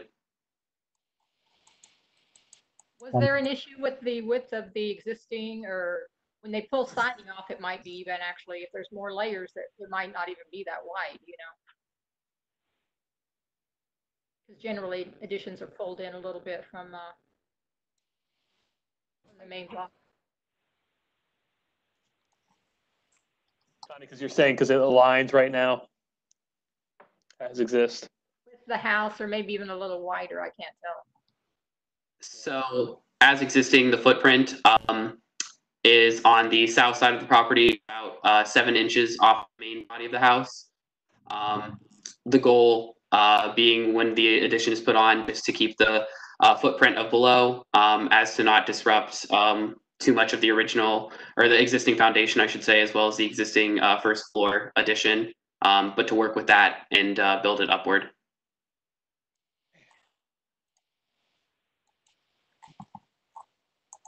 One more item I think approved, the gutters on the porch. We're showing, looks like the house has stop gutters above. We have the K-style on the porch. Yes. And so we, the previous, it seems to have fallen in a little bit of a state of disrepair. So one of the things, if we could get a staff approval for a repair of that trim, as well as the gutters for the porch and main body of the house, we'd appreciate it. Currently with rain, it is causing deterioration to the trim as well as the interior of the home. Any of the commissioners speak up. I don't see anything that's on the existing structure on the application that looks problematic. It looks like it's painting, storm windows, fixing some trim and whatnot. The only thing that looked problematic was the glass block windows. Any thoughts about that? Any disagreement? I agree. So of the glass block windows, I would say probably resoundingly you'll get a no from the commission. We vote on it. Is there another option you want to propose? I would have to check, but I think what we would probably look at doing is just trying to find similar replacement windows to what's there. The reason that we're looking to replace those windows in the foundation right now is that they're wood windows and they're obviously not very well sealed, which leads to water intrusion in the basement. So our goal is to obviously keep water out of the foundation. So even if we go with something similar in nature as to what's there, I think that's a viable option. There's an approved window. There's a window on the approved list now that is a synthetic window. Remember, is it aluminum clad? Connie, you remember, is it aluminum or is it fiberglass? Yes, and the commission actually has also approved the Infinity, I think. I'd have to go back and look, as a basement window. There's one window that we approve for basements only. Okay, I think we would definitely be willing to go that option then. Like I said, strictly just to prevent any more moisture from getting in the basement. And if you pick one of those windows from the staff approvable list, staff can approve that as well. Okay. That's not a problem. I think as far as the landscaping goes, any issues from the commission on proposed landscaping? I did not see any.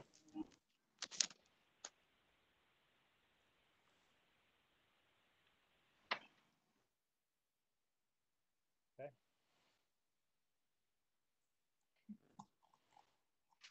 I would say if there's no concerns on the landscaping, we could approve landscaping plan as submitted.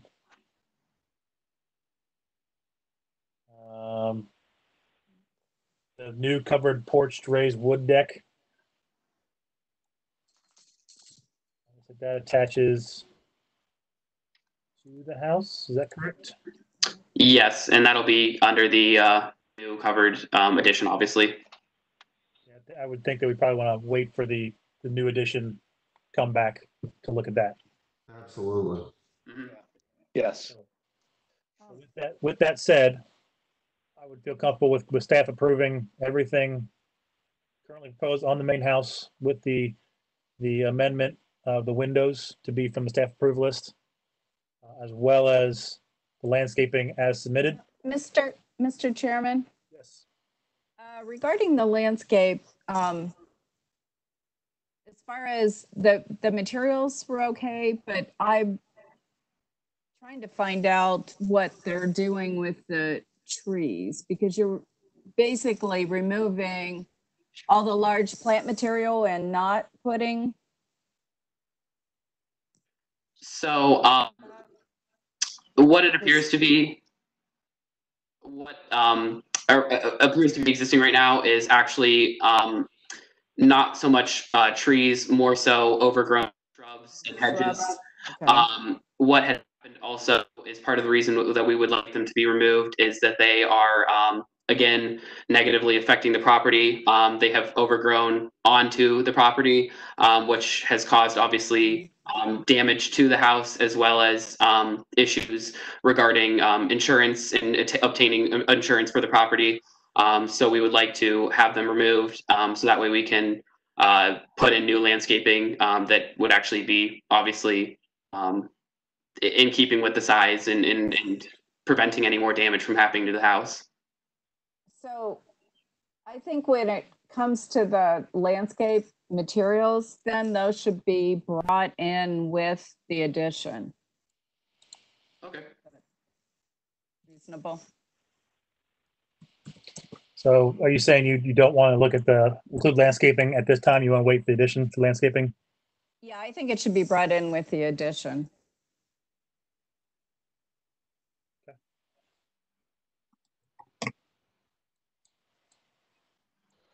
Just for clarification, the 2 street trees are intended to remain. They weren't called out, so that's my understanding. Yes. Okay. All right. Any other questions or comments?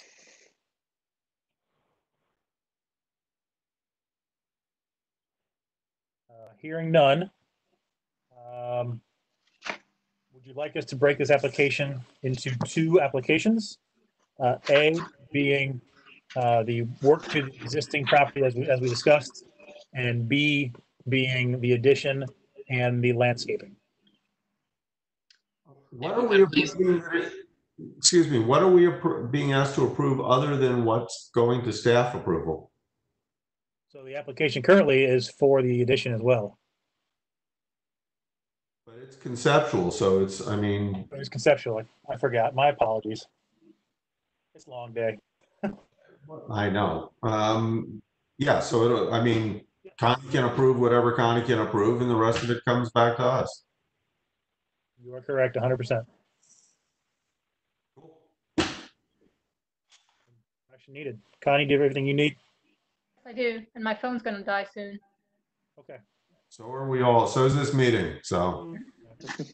Luss, appreciate you taking your time and staying late. Thank you. All right. That concludes all our agenda items. Is there a motion to adjourn? First, only has a second. Any questions on the motion? We'll take the roll. Commissioner Panzer. Aye. Commissioner Durst. Aye. Neal. Aye. Commissioner McCoy. Aye. Aye. Chair votes aye. Ayes have it. Motion passes. We're adjourned. Thank you, guys. Thank you all. Good night, everybody. All right. Good night.